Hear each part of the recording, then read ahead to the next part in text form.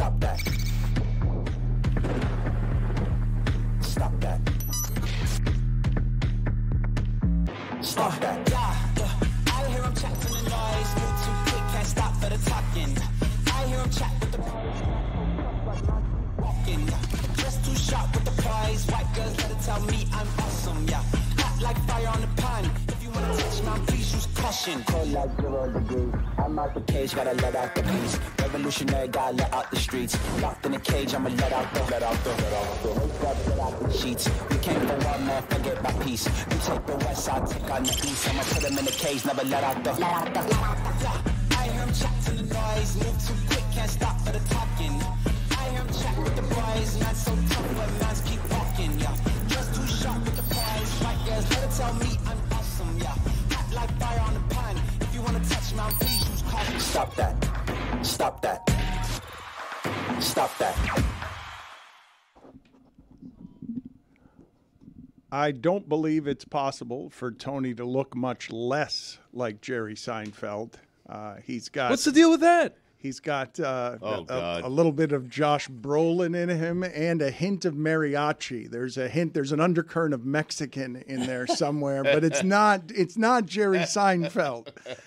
I heard I was Dennis playing Jerry Seinfeld from Always Sunny. That's what the derivative is. Okay, well, Jerry Seinfeld, it is not. You can wander the earth. In fact, your punishment today at some point should be to wander the streets and say, who am I? And see if anyone in Miami correctly guesses that you're meant to look like Jerry Seinfeld.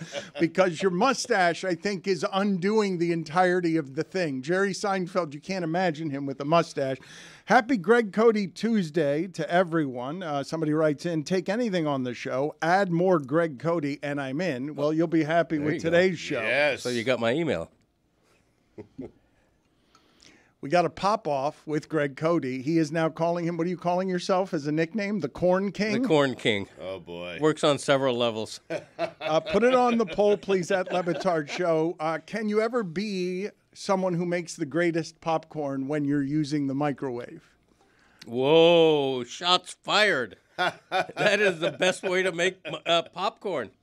You know, the old-timey skillets. Who does that? I haven't used a skillet for popcorn since my dorm room at FAU in 1978. Jiffy Pop. It's not a skillet. It's going to be abuela's cazuela. It's going to be. I don't know where. What are you coming up with a skillet from? A skillet? Yeah. Like a shake and bake is what he's saying, right? Something like that? Yeah. Yeah. The methodology. How did your elaboration make me understand less what he was talking about? Like, how did your clarification on skillet, like a shake and bake? I don't know what you guys are talking shake about. Shake and bake was like it was prepared in a skillet-like thing, wasn't it? Like a tin, like a little. Wasn't it? No.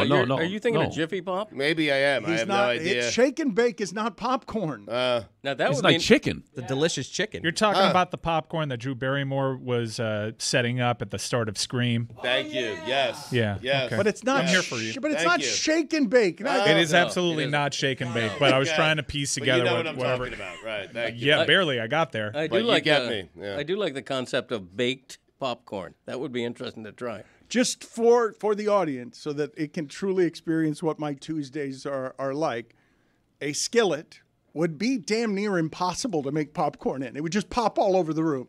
A skillet, I don't believe, has a top. And then Stugotz's helpful correction was how to bake chicken. Yeah.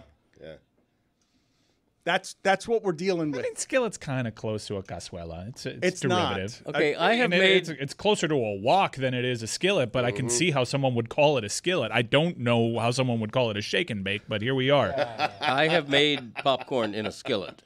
Okay, it's not impossible. What you do is you cover the skillet with tin foil and then poke a hole in the tin foil to let steam out. Why aren't you doing it that way instead of the microwave? Because it's labor-intensive.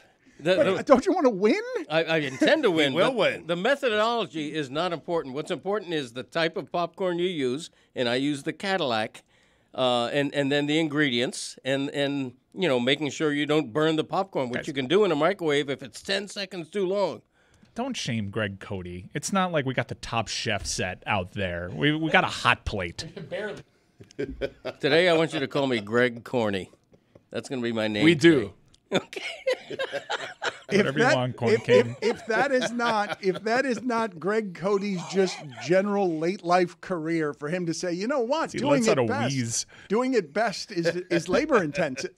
Why would I want to do anything ever that's labor intensive? The point is, it's like too much effort for no gain back. You know what I mean? Like I can paint my wall with a small 1-inch wide brush if I want to, but I would rather use a roller and get it done more efficiently and quicker.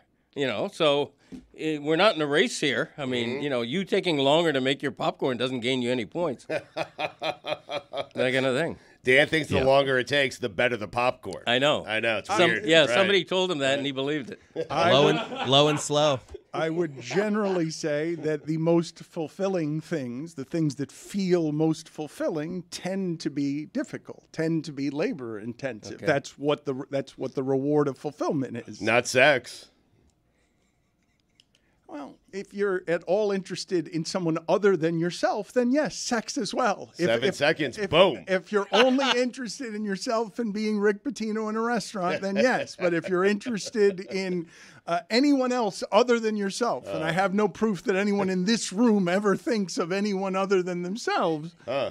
Including you, huh? I have no proof that anyone in this room thinks of anyone other than themselves. But you cannot, Stugotz, for a second, accuse me of thinking more of myself than you think of yourself. Like, you can't accuse anyone of that. You are. That's totally fair. Thank you, by the way. We could have a Guinness World Book record holder person come through here and judge however those things are judged. And I think this would be per square foot on the globe. I have more narcissism per square foot on the globe than any place in sports media. Thank you. Tony wants to, after seeing Amin's jump shot yesterday, Tony wants to have some sort of sports media scouting combine. Dan, I was made incredibly sad. I was made sad, and I was telling Mike before the show started, I was made very sad when I saw Amin's jumper. Amin is like a brother to me. I love Amin. We've done a bunch of great stuff together. When I saw that jumper, I was like, wow, okay, we need to reevaluate what we're doing here. I think Amin's basketball takes are great, but when you have a jumper like that, it puts into question a lot of the things that are happening. I think on social media, there's a lot of people saying, hey, look, how can we take Amin seriously when he's got a jumper that looks like he shoots with his offhand? You've never had one get away from you? Come on, man. Not like that.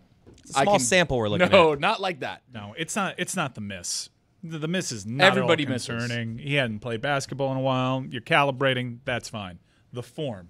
Oh, that was heartbreaking to watch. It made me sad. So I thought to myself, you know what?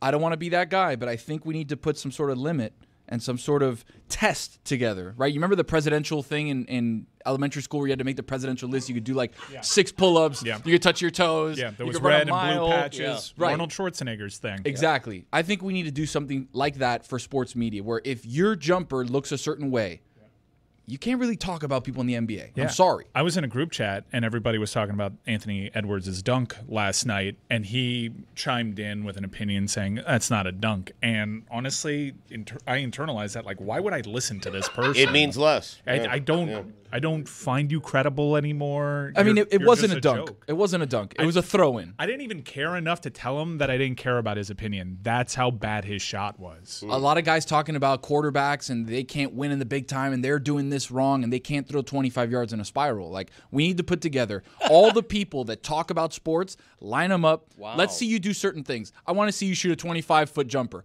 I want to see you throw a 25-yard out pattern. Let's start making people – let's see who's who in the sports media world. Also, it was a dunk. He cut his hand on the rim. It's a dunk. Can we start? I've got a number of things here. Can we start before we do the scouting combine for sports media people? How well do you think this group, do you think anyone here would pass even the 6th grade presidential challenge? I'm going to look up exactly what it is. Because I think it's a lot of pull-ups. Yeah, and I pull-ups did back in the day. Pull-ups have never been a strength for me. I think that would be hard for our group. Amin, I also want to ask the audience at Le Batard Show, did Amin devalue his takes with that one jump shot? Because Amin also says that Anthony Edwards shot last night was not a dunk. He's calling it an aggressive floater. an aggressive floater because he says you got to hit your hand on the rim, but he did dislocate his finger. I happen to agree with Amin on that. You have to put hand on rim for it to be a dunk. Otherwise, you're throwing But it down. what did he dislocate his finger on? Wasn't it the rim? The bounce back of the ball is where he dislocated his finger. So if you watch him dunk it, the ball goes through the rim, and then it comes back and then hits him in the hand. So it's actually on the throw-in. He keeps his hand out. The ball hits him, and then that's where he dislocates it. He's saying that he threw it through the cylinder before his hand made contact with the rim, therefore it's not a dunk. It looks like a dunk to me. Matter of fact, it looks like the greatest dunk to me. It's either, this is a big wide gulf here on sports debate. Was it, all right, put it on the poll at Le Batard Show. Was it the greatest dunk ever, or was it just an aggressive floater? Because there is a big greatest dunk ever, or not a dunk. There's a big gap there between the two things. Poor John Collins, man. Yeah. If you think what happened to Collins is bad, wait till you saw what happened to Austin Reeves. We're going to get to that sound in a second, but I just want to ask the group here, at the risk of being prisoner of the moment. Anthony Edwards is not even 6'5", right? I understand the Dwayne Wade comparisons because at that height, I don't think I have ever seen a player who jumps like that. He hit his head on the backboard the other day blocking a shot to end the game. He's the reason the Timberwolves are going to be great for a long time. The way that he gets up, even Mike Conley, who's got, nearly 20 years in the league, is saying he jumps kind of like a cat where he keeps going up and then somehow lands on one foot and doesn't hurt himself. I just don't think I've seen anyone that size get that generally high when jumping. He's listed as 6'4", and you're right about Conley because he's seen everyone dunk, everyone in the history of the NBA, so he would know. He's an expert. But he's listed as 6'4". Ja Morant is the guy that comes to mind. Yeah. Small guy who jumps very, very high. Yeah, Ja Morant is even smaller and slighter, but I haven't seen Ja Morant hit his head on a rim blocking, making a shot. Well, we haven't seen Ja Morant, period. That's in a right. while. Did you know that Mike Conley Jr. never had a technical foul? Yeah, we did that as a stat of the day a couple of weeks ago. 17 years, no technical. Still blown away. He had one rescinded back in 2014. Incredible. You guys do a good show if you already mentioned that. I've got the 6 different exercises for the Presidential Fitness Challenge. Let's go. We've got sit-ups. We've got a shuttle run. We've got the V-sit reach. We've got 1 mile run, pull-ups, and a right angle push-up. But what is the time and number? Because the run was under 8 minutes, under 7 minutes, under 9 minutes? So if we're doing it at the closest age to like the exit, which is 17, like that's the cutoff for the Presidential Challenge, a 6-minute mile, 6:06 is what you need to run. Jesus. You need to do 53. I can get there, but it'll kill me. I'm gonna go the whole way down. So sit-ups, you need to do 55 consecutive sit-ups. Wow. You need to do an 8.7 shuttle run. You need to do a 7-inch sit reach. You need to do a 6-minute mile, 13 pull-ups, and 53 consecutive push-ups. I can see your face right now. I'm not doing this. No, but you can't do a 6-minute mile. You're wrong. Yeah, okay, you're not going to shame me. I'm flatly not doing Nobody any of this. say they can do all of those things. Nobody volunteer that you can do this. Dan will try to kill you on the air. There is no one here who can run a 6-minute mile. There's no one here who can do that. I disagree. I think of all of those events, the 6-minute mile, and I believe it was 6:06. I need those extra 6 seconds. I believe that sounded like the most doable of all, to be honest with you. Really? No, I'm serious. Yeah. I honestly think I could do most of these, but the V-sit, no shot. No shot. I think you guys are underestimating, if you have not done any running recently, how difficult it would be for you to run. 6-minute mile. 6 minutes. Just to run a mile. It's only a mile. That's Lucky if you do 20. Greg, we will not ask you to do No, it we're not just doing because that. I would fear for your health running in those boat shoes of yours. That's all I brought, or else I would. If I had my snakes, I'd volunteer You to do couldn't it right do now. under 11 minutes. Have a cardiologist running in step with me. You couldn't do a mile without stopping. I think I could. If I do 13 I could. pull-ups, a hernia will pop out. Greg, how is it that you're this delusional? I thought that I had the world record holder for delusion on my left. How is it that you don't understand that you're near 70 years old? I have an athletic bone in my body. A single one. That's right, just one. It's funny, Bill. For example, when Tony was talking, I had a Silky J back in the day. I mean, I'm sure you did. I could make a jump shot back in the day when I played a lot of hoops. So I could go on a court right now And I wouldn't be as good. Greg, I'm more of a set shot now Greg, than a that jump shot. day That day was the 1920s. No, put me on a court right now, and I will out Amin in terms of my form, my style. That's not hard. I'm with Greg Corney on this one. The Celtics won about 17 titles playing those types of dudes. There you go. That's right. Better than Amin means, because you have to understand that Amin looked like he was having something between a seizure and an epileptic fit with what was happening, just his hand was. Well, it's Ramadan, Dan. That's right. He hadn't eaten anything, and that was because he'd been fasting. But what happened with Amin was seizure adjacent on the hand. It felt a little seizure-y. So for you to say that you would have been better than Amin El-Hassan and his sprawling, gnarled demon hands is not saying much. All I'm saying is that if you watch me take a jump shot, after a little bit of a warm-up, in fairness, after you watch me take a jump shot, you nod like a bobblehead and you say to yourself, that's a guy who's played. Back in the day when he was younger, that's a guy who would not be the last draft pick in a pickup game. Stugotz, yesterday I had some people come after me because a couple of my takes. One of them, I was making fun of Zach Edey and just also basketball in general by saying that Zach Edey in 1984 would have been drafted before Michael Jordan. And he is funny. Yeah, I like this take. No, but Purdue fans are so mad at me they're finally good at something. Okay. Yeah. Way to go, Shannon Sharp, taking all #1 seeds in both tournaments. But Purdue is good at basketball, and they're good at basketball because this guy is bigger and stronger than everyone else, gets fouled, and he's certainly not faster than anyone else. It's unaesthetically pleasing, and it's unathletically pleasing. Yeah, he's not going to make it to the pros because he's not fleet of foot, but he's a really good college player, a tremendous inside presence with a tremendous size advantage. I know, but what I don't like watching is him plant himself in the key and then just throw it like he's 4 feet from the basket and just I love that with him. Where I don't like it is with Wembanyama because I can see, this guy's a giant, but he can't move. So yeah, you go do your thing because that's usually how big men do it. Yeah, I'll dominate a 6'4" center. But, and the Wembanyama's a totally different animal. Why are you bringing up Wembanyama? Because I know I'm exposing a hypocrisy where I'm like all about this big stiff.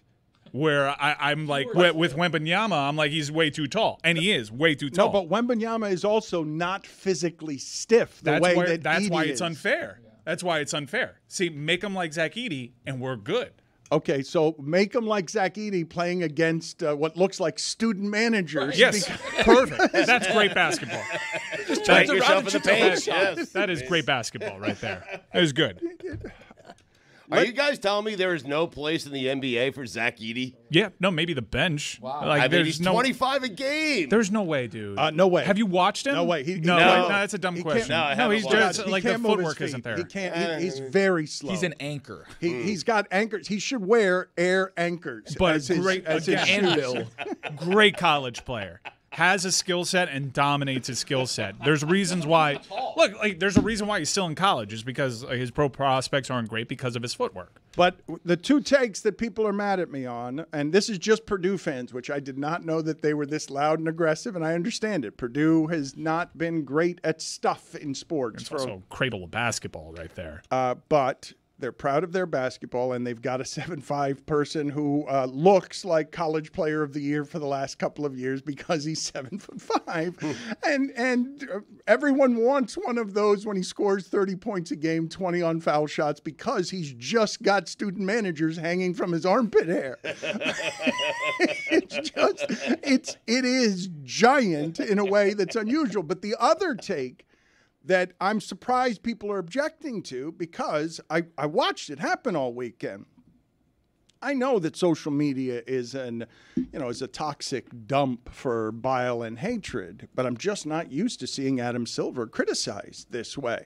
And when I look at what hockey is doing right now as a sport in terms of exciting its fan base, and what I see basketball is doing comparatively, I understand how it is that I'm suddenly hearing for what feels like the first time that basketball has a leadership problem, because they didn't have one with David Stern, and Adam Silver is and has been one of the most popular commissioners, but people are unhappy enough with the sport that they're doing things like blaming Adam Silver for shot clock problems and pointing out, hey, don't you have a watch as one of your biggest sponsors and you can't get time and refereeing right? I think the biggest concern is everything in sports is up. It's a booming time for sports. We're in the middle of a live rights renaissance because sports are drawing crowds. Their revenue is up across the board.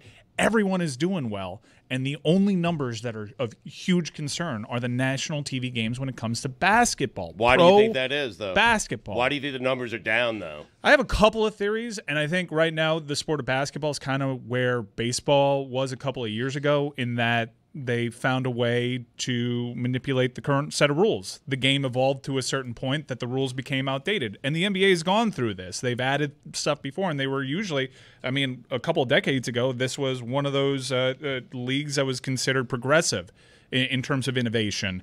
The court is too small. The three-point line is too close. We've lost, not to sound like Bob Ryan, but there is no place for Zach Edey in the league anymore because everyone's just bombing away from three. And you see the type of athletes out there. Wembanyama's out there, and it looks cartoonish on the court that they're playing on. But the revenue is with those courtside seats. So they have to decide something in the way that baseball just massively overhauled its rules and to the better of the game, I think. Football, too. Yeah, I think we're at that point and have been for a couple of years with the NBA, and they need to do something drastic with the rules. I do think, too, from a macro view, that it's better for the NBA when the Lakers and the Warriors are really good instead of, Minnesota and Denver. But they have the Celtics. But they've been good. They've been relevant enough. I know that the Lakers missed the playoffs, but, they're on the West Coast. Those stars being on the West Coast, I guess you can – I don't think it's one thing. I hate that argument, by the way. Like, that regions still matter in the internet I think age they do. when we're all connected and stuff. I get why you'd want the Knicks to be relevant. You want your big franchises to be great, but don't be afraid to learn something. I mean, you just saw what Anthony Edwards did last night. There ain't nobody doing that. Yeah, but he did it in Utah. Yeah, but if you're if you're the baseball commissioner, would you rather have the Yankees be really good or Seattle? The Yankees, of course. You want your marquee teams to be marquee teams. But you have that now. The Celtics are a marquee team. You have the Knicks as a really good team. Yeah. You have some of those teams you want. That helps. Big markets. They're good right now. Right, but the Celtics these Celtics are best known for the team that should win, I but hate doesn't. it. I just hate it. Okay. Like, that's what you need. You need 4 big market teams to make your sport relevant when your sport has been relevant for the last 40 years. Without much of their help. I imagine it can help. I don't think it's one big thing. It's just a couple of years ago, this was a global sport positioned as good as anyone except for maybe soccer. It was the number 2 global sport on the planet. And in its home country, we're on a downward trajectory. And I really think, and it's not just regular season, because regular season's trash. And the star players don't care about it. They've proven that. They've tried to take steps there to correct it. We're still not at a place. We're still looking at a postseason where we don't trust any of the top teams because no one's respecting this regular season. There's a lot of problems facing this sport, and not enough is being done about it when every other sport, including like women's basketball, women's pro basketball doesn't have the problems that the men's pro game does. It's screaming at you. These numbers are really troubling, and they're not doing nearly enough. And you also have the game's biggest stars. Sorry, Greg. They're old. LeBron, Steph Curry, Kevin Durant. Those guys are still the biggest stars in the league. And the best player in the league is not aesthetically pleasing. His game is not Nikola Jokic. It's not. And he seems like he's bored playing his own sport. I mean, Dan, he's your best player. He represents He's so your great. best player. I love watching know him he In the is. postseason, not in the play. regular season. I It's way love too late. watching him play, but I've got the solution. Just like football's solution is always more games, and baseball somehow, the commissioner of baseball got everything wrong except for he fixed baseball, and so he's going to be able to be okay. And here's Adam Silver's solution per The Athletic. The NBA is infusing betting into live games on NBA League Pass. The league and Sports Radar, a global data company, are rolling out a new option for League Pass viewers to be able to track betting odds on NBA games as they watch them on the app, and then offer the ability to click through to wager through the NBA's betting partners, FanDuel and DraftKings. Greg Cote is saying that the NIT is for losers. Yes. All of the non-NCAA tournament things are. You know, the basketball invitational tournament. There's a new one, the women's BIT, I think it's called. Look, if you're throwing a parade to celebrate winning the NIT championship, there's no bigger loser in sports than that. There's 68 teams. If you're not one of the 68 teams, put away your sneakers, take the offseason off. You don't need to continue to be playing just to say you're playing. I love it when you read about all these teams now that are turning down the NIT because what is the point? You love that. It's a weird thing to love. No, I do. I think it's right. You know, you got to draw the line somewhere. You know, you see all these sub 500 teams getting in the playoffs, in the postseason. For what? You know, draw the line somewhere. Not everybody needs a medal after the season. In the women's game, the WBIT has actually supplanted the women's NIT as the second best of the tournaments that you can get into. Right. I did not know this, but the NCAA actually pays for you to host the WBIT, whereas if you accept an NIT invitation, you have to pay out of your own pocket to run those games, which is why the WBIT supplanted. All that being said, Miami earned a #1 seed in that WBIT and still decided, no, we're not doing it. And I would love to know why, because I think it stands to reason that they're just raw by being screwed over by the committee. Right, and they were. But if you're not, 68 teams is enough. Right. I think all these other tournaments just dilute the sport. I'm just against them. You okay? He's having trouble with just finishing thoughts I'm without very emotional. running out of breath today. I'm wondering the last time an NIT champion actually held a parade. There are no parades for NIT I bet there champions. are. We'll get to Pablo Torre here in a second, but let's just hear from Tom Crean. He does not agree with Greg Cote at all. There's no question about it. I would want to coach. I would want to develop my team. You've got bigger staffs than you've ever had. There's plenty of time for the portal. There's plenty of time to talk to recruits. There's plenty of time to negotiate NIL deals. There's not plenty of time to play. There's not plenty of time to get your players on the floor and give them a chance to get better. There's not plenty of time for guys to continue to play that may never get to play again. And that, to me, is absolutely ridiculous. It's each coach's choice. I get it. But if you take away a chance to play the games, to put your team on the floor, let them opt out. All right, the bowl season has it all the time. Let it happen. Who cares? Give your players and coaches a chance to keep coaching and playing, and don't shortchange. If a guy doesn't want to play, go sit down. If a coach doesn't want to coach, go recruit. But there's got to be enough people to put 5, 6, 7 people on the floor and go play. Makes absolutely zero sense to me. I'm pretty sure that in 2018 or 2017, the NIT was supposed to be in Indiana, and Tom Crean said, I don't want to hear. Wait a second. Yeah, no, that went viral. Stugotz is strong in him. Some added context, the administration declined the invitation and fired Tom Crean the very next day. Pablo, context I would have done without. Just I liked it my way better. Context, it's fairer. You're fairer with the context. The internet liked it better Dan's way, but I like this Dan Le Batard. Yeah, I like it better my way. Pablo, your thoughts. Pablo Torre Finds Out is a podcast that I continue to tell you is climbing up the charts because it's doing something different than anyone else is doing. Your thoughts on the NIT champion being the best of all the losers? Yeah, I want to like the NIT as a TV show, and I think the NIT has a brand problem. I think Greg, arguing with America embodied by Greg, is a tough task because, yeah, how is it framed? If you're not one of the 68 best teams, then you're doing this other thing. And so the question is, how does the NIT revitalize itself? How would you retell the story of what it is? And I think you got to lean all the way in the other direction, right? Can't you premise this on, look, Rick Pitino, the man that I think about in these times, is somebody who I want to see on a sideline wearing an all-white suit, being mad at everything, and possibly having Trump operatives carry out legal grievances to reporters quietly. Just random note, no context there. The point is, though, why can't he do that in a reality show style setting in which he is given something like an advertising opportunity? Why is the NIT trying to be like the NCAA tournament, but worse? Can't it be something else? Can't we rebrand it? Can we tell that story a little differently so that it's actually interesting to viewers? That's the opportunity here. America wants to watch live college basketball. And so here's this other tournament. Why aren't they wanting to do it?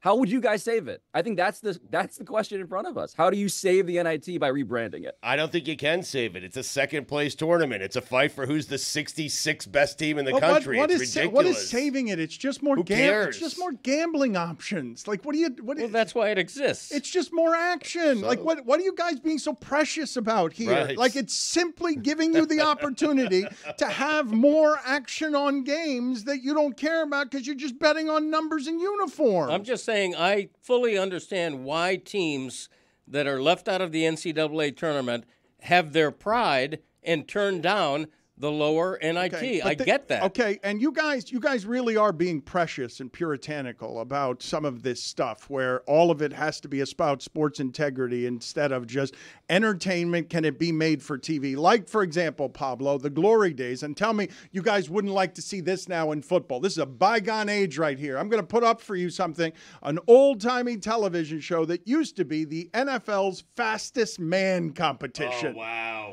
The loser sentenced to 2 more weeks of training camp.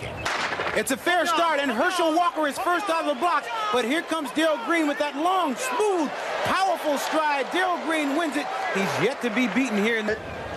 It's a fair start, and Rod Woodson is out very well. Will Dalton will have to go if he's going to catch him. He's not going to catch him. Rod Woodson wins it. He moves into the... Rod Woodson, because Darryl Green has won each and every race and gotten faster with each run. It's a clean start, and Darryl Green is out of the blocks like a shot. At 30 yards, he starts to accelerate, and it's that long, smooth, fluid stride that powers Darryl Green to victory. He is the Subaru NFL's Look at the smile on Roy's face. Ahmad Rashad. That's Ahmad right. Rashad. That's right, yes. Brings you back to a time, Look Roy. at how happy all of you are. Look at the Subaru World's Fastest Man competition. I like it. Herschel Walker should not be that fast for how big he was. No, I He was think 3 times bigger than Darryl DK Green. Metcalf would be that kind of fast if he was doing that right now. You could bring that back. Tyreek Hill's watching that going, I want that. Bring it back. That's what Jack. I was Jack. saying. Everyone back here said Jack. It's How do we all know your Except for bit better him. than you do? Okay. you can bring that back. Say the thing. I like to be inconsistent. I like to surprise you. Jack, Oh, there you go. that kind of thing. That's my corn king. You sound wheezy today in a way. Are you okay with you're not finishing thoughts? It doesn't seem like you have the stamina to have the wind to complete sentences. I appreciate that. While saying you'd uninvited run a analysis. 6-minute mile, by the way. Well, I'm 6:06, You know what? 6:06, With Dan. a little training, I could. Listening to Greg Wheeze has given me a solution to save the NIT. You're welcome. Okay, tell me you wouldn't watch the NIT if every team had to have its head coach play on the floor with them. what's like it. wrong with the NIT? It doesn't need any saving. I'm intrigued, though. I mean, You want Rick Think about Pitino out it. there? yeah. Yes. I mean, I'd watch. I'm telling you, Dan. Hey, there's a game on right now. It's St. John's versus whoever the else. And guess who's playing point guard? Rick Pitino, I like age that. 66. You're not watching that immediately? I am. Larinaga with the dunk. By the way, Greg Cote trying to bring back old things. Listen to this. This is it's an idea he's had for many years. He's done it for many years, and it's a terrible idea. It's the Haiku Challenge about March Madness. Yes. And the Haiku Challenge, what's the syllable count on haikus? 575? 575. Yeah, it's 17, generally 575. Yeah. All right, so the syllable count is three thoughts or phrases. The first 5 syllables, the second 7 syllables, the third 5 syllables. And Greg Cote, as an example, as a helpful example to his listeners and readers, writes in, Vital smiles a mile, Billis masters the bracket, Larrañaga weeps. That's a haiku. So good. Bring it, you know. Beat that. Beat that. Haiku in it. He has been trying to resurrect the haiku for about 15 years unsuccessfully. Yeah, back when I did a blog for the Miami Herald, I had an annual haiku challenge, and it would get 40 or 50 entries, usually the same people entering 20 times, two guys entering 20 times each. But some of them were pretty fun. You know, it's a good challenge actually, because I think it's the form of poetry that requires you to be the most succinct, obviously. And do you rhyme? Does rhyming matter? You know, people come into a haiku from all different angles, so I enjoy it. Jack. Wow. Haikus and the NIT really catering to a younger audience. Yep. I mean, Yeah, I like Greg's. Can I get Greg's poetry power rankings, his final 4 of poetry forms? Because there are other kinds, and Greg has clearly just seized upon the haiku. Oh, I think he's only going to give you that one. Okay, what is in brevity though? Nothing beats the haiku, right? Like I know Muhammad Ali back when he was still Cassius Clay, I think, famously had a 2-word poem which was me. We. So that's probably the shortest poem on record. But efficient, yeah. Look at how disappointed Seinfeld is. Seinfeld. What's the deal with that? I'm not sure whether it was we, me, or me, we, but it is on record as the shortest poem ever written. Yeah. Greg, here's some sound of you wheezing. Cody's just general late. Sounds like a car trying to start, like a really bad car engine. Cody's just general late. Cody's just general late. Cody's just general late. Really turning that key, you're like, come on, baby, one more time. It's an old It's an old car. It's a Studebaker. Cody's just general late. It feels like the underworld trying to communicate with you. Cody's just general late. I like that. Pablo, quickly. Pablo Torre finds out, what should people be looking for? Yeah, so all of sports media these days is a debate tournament. Everybody thinks they're the best. Nick Wright, my arch nemesis now, thinks he's the best. Stephen A., Will Kane, all these people. Today's guest on Pablo Torre finds out is the actual best debater in sports. And he just happens to be the guy who's also taking down the NCAA. And so that is the guest. That is the story. That is the man that you should hear from, even though he looks down upon all the gas bags who think, they're better than he is. The This master is the guy debater. who's actually the What greatest. would be the odds on a master debater making an appearance as an expression on Pablo Torre finds out? What would be the betting odds on that? I believe there's a DraftKings Super Boost about that. See you later, Pablo. Good seeing you again. Goodbye. It is time for Stugotz to share his game notes. No one in the media will tell you what happened better than my boy Stu. Weekend observations brought to you by Miller Lite. Great taste, just 96 calories, available for delivery. Dan, it's the greatest thing on the sports calendar until the next greatest thing on the sports calendar. Winning pedigree, senior guard play, fake outrage over teams that were snubbed, perfectly healthy people calling in sick to work on Thursday and Friday. And Dan, just like that, make no mistake about it, March Madness is back. You excited? I will be on Thursday. All right. Dan, I'll be sick this Thursday and Friday. Spoiler alert. If you haven't printed out a bracket and filled it out with a pen or a pencil, guess what? You haven't filled out a bracket. Really? Yep. Print it out, put pen to paper, hand it in. That's how you fill out a bracket. Greg, am I right? Who's accepting paper brackets at this I have point? no idea. You have to. I don't know. Okay, let's do It was this. an elite level slur right before. Come again. on. I don't know what happened there. Your tongue is like 45 pounds right now.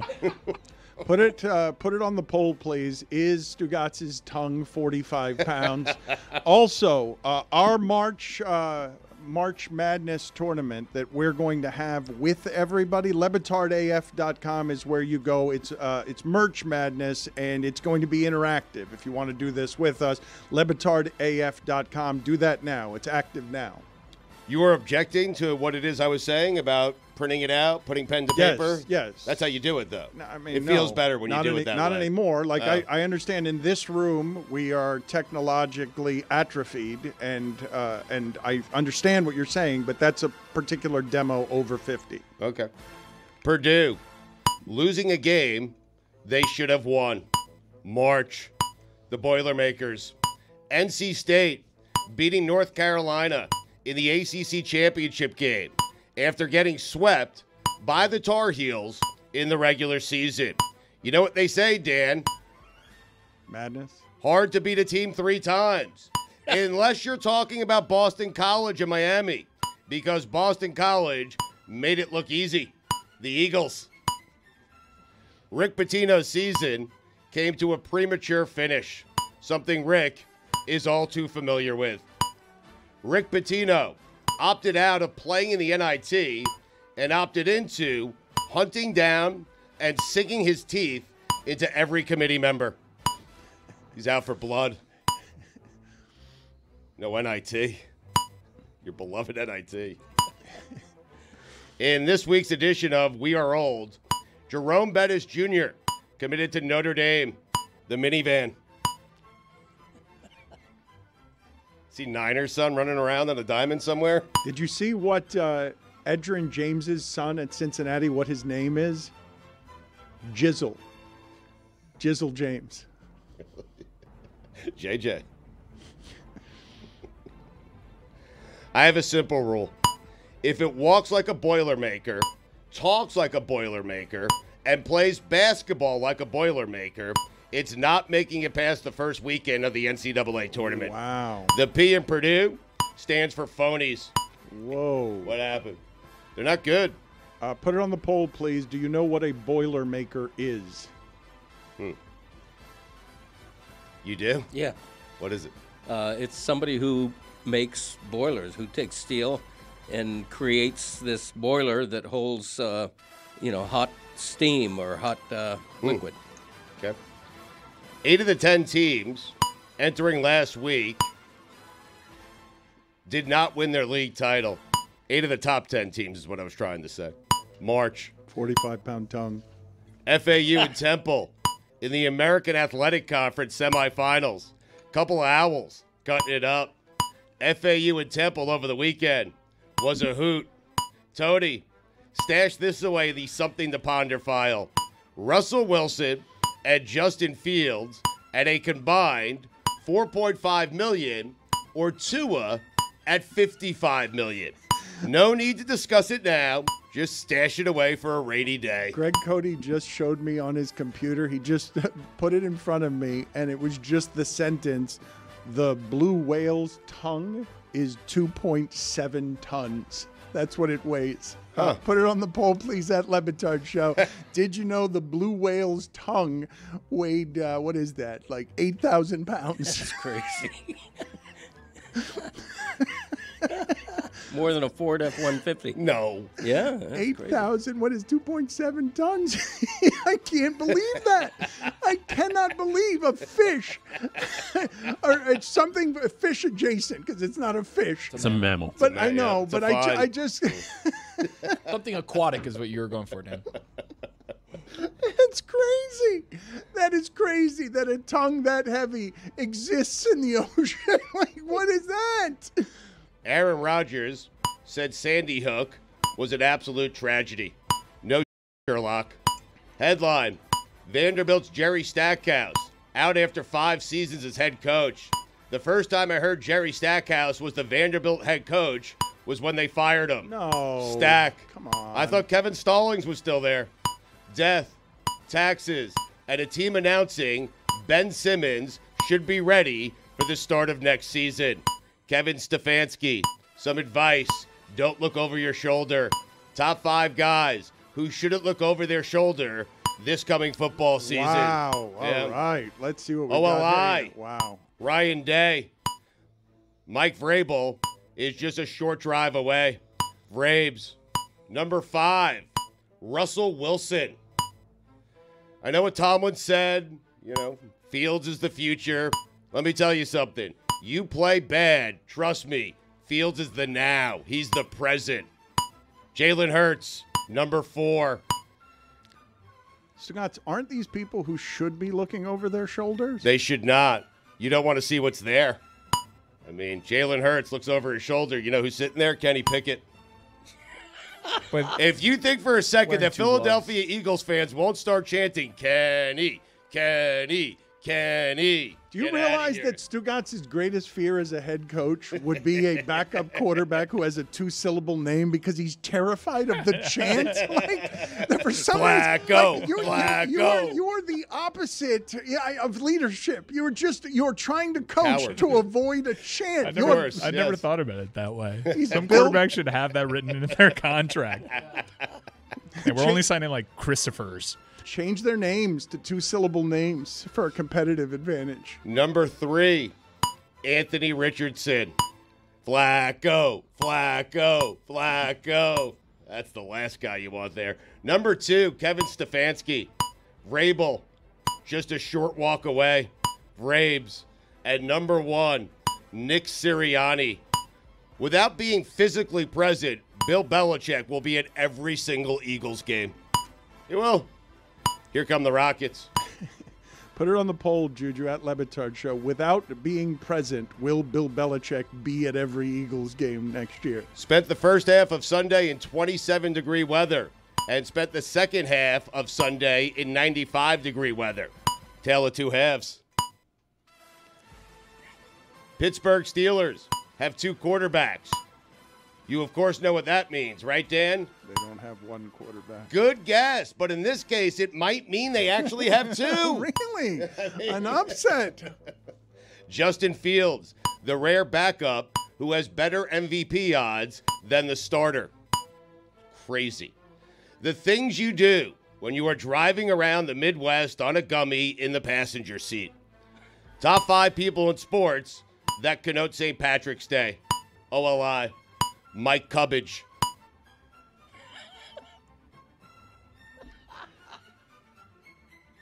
Get it? Why do you like that, Greg? Yeah, cabbage. It's a I stretch, get it. Right. Yeah. Couldn't find anyone named Cabbage. It's perfect. Cabbage Patch Kids. Oh, wow. Sports, though. Greg, Oh, yeah. Greg. What? Will you quit? Just quit with you hear a word and then the first thing that comes to your head, it becomes Cabbage Patch he Kids. said he couldn't think of a cabbage. I fed him a cabbage. You okay? Yeah. All right, good. Paul Beers. Number 5, Patty Mills. Number 4, Jeff Ireland. Oh, now you finally get the fanfare. Number 3, Ken Shamrock. Number 2, Andrew Luck. And number 1, Dan, George McGinnis. Didn't you have a top 5 athletes who connote corn in honor of the pop-off? Yeah, popcorn. Yeah, I'll get to that later. Okay. Whit Merrifield is a Philly. If I shot a basketball like Amin, I would make sure nobody ever saw me shoot a basketball. It hasn't started yet, and I already missed Jim Nantz. Dan, if you close your eyes and concentrate, you know what you can smell? Augusta. It's right around Put the it corner. on the poll, Juju, at Le Batard Show. If you close your eyes and concentrate, can you smell Augusta? It's election day in Russia. Spoiler alert, Putin wins. Aaron Hicks is an angel. Kyrie, do it in the playoffs without LeBron. That was ridiculous, by the way. That was not a basketball shot. That was not a game-winning basketball shot. It was throwing a baseball left-handed. I guess he looked at the time and he's like, all right, it's overtime. If I miss it, I can throw this up left-handed, right? It's the only way I could get it over Jokic's fingers. Dan, you know what Mike Tomlin is going to do with Justin Fields? Play him? He's going to take him for a little test drive. You know what I'm saying? Little peek under the hood. Little kick of the old tires. You get it now, right? I do, yes. Thank you. Good. If Sunday was your first day ever watching the NBA, you would have thought Bobby Portis was Michael Jordan. Headline, Kobe Bryant's parents are selling his 2000 NBA championship ring, $100,000. Chris Paul, here's your chance. Oh, no. What happened? Loyola Chicago blew an 11-point lead late in regulation and missed 15 consecutive shots from the field. Do you know what the S in Sister Jean stands for, Dan? I do not. It stands for Sister Jean choked. Oh, no. I'm going to hell. No. Speaking of hell, Art Briles. Dan, those are the weekend observations. We've got our pop-off later in the show. Greg Cote, the Corn King, against my popcorn. That'll be probably in the post-game. We've got some local hour stuff that I want to do in the next segment. But Ron Magill is with us now. And before we get to stuff with Ron Magill, I don't know because of demographics whether the answers will be different generationally, but Aaron Taylor Johnson has been offered the role of James Bond, evidently. James Bond, one of the most iconic film series you will ever find. 007. Thank you, Stugotz. You got it. A lot of people criticize Daniel Craig, but they warmed up to him. So I ask you, who was the best 007 at Le Batard Show? And your choices are going to be Daniel Craig and Sean Connery and Roger Moore and Pierce Brosnan. Who was your choice, Ron Magill, for the best of all the 007s? Definitely Sean Connery. The original was the best. He set the tone. Was he was before Roger Moore? Yes. Sean Connery? Yeah. Was He was the before? original. He was Absolutely. Yeah, Okay. The very first. Right. Okay. Going up against Odd Job. What? With the razor brim hat. You don't remember Odd Oh, Job? I do remember that name. Yeah. Yeah. I do remember that. Yeah. I didn't remember his name. I do remember the hat. Yep. The razor Yes, hat. for those of you who do not know, the nemesis of 007 was an Asian man who flung a hat that had like knives on it or blades or whatever. Who razor throws a sharp hat? brim. Is it like a throws a Peaky hat? Blinder? Kind of like, yeah, one of those kinds of hats. An amazing weapon, though. Yeah, when you think that about weapon. it. Right. If you're accurate, yes, it's kind of a one. If you're not, A deadly fedora. you have to be very accurate with the hat. Otherwise, you're just throwing a razor blade hat at somebody. Yeah. I want to play. We're going to update some things here with our tournament. I think because of Billy, we did a very poor job of that yesterday. It was just a general sprawling mess. And I don't know if something like this will have made our tournament of oddities, but I just want to play one of the more memorable moments we've had with Ron Magill here, where he was talking to someone he thought was a doctor, but was was actually Adam McKay. Hold on a second. When you tell me, sir, with all due respect, when you come on here and you say you have 69 to Nile crocodiles, do you understand what that means? Okay, that means that not only are you giving pleasure to the crocodile, but the crocodile's giving pleasure to you. At least And that is an accurate description of what happened. This was really a 14-foot Nile crocodile. In this country, sir, that in most states is illegal. It's considered bestiality. I don't know if that made the tournament in any way. I hope it did.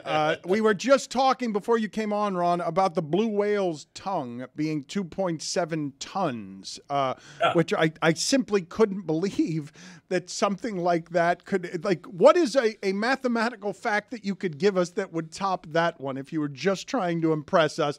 The blue whale's tongue weighs 2.7 tons.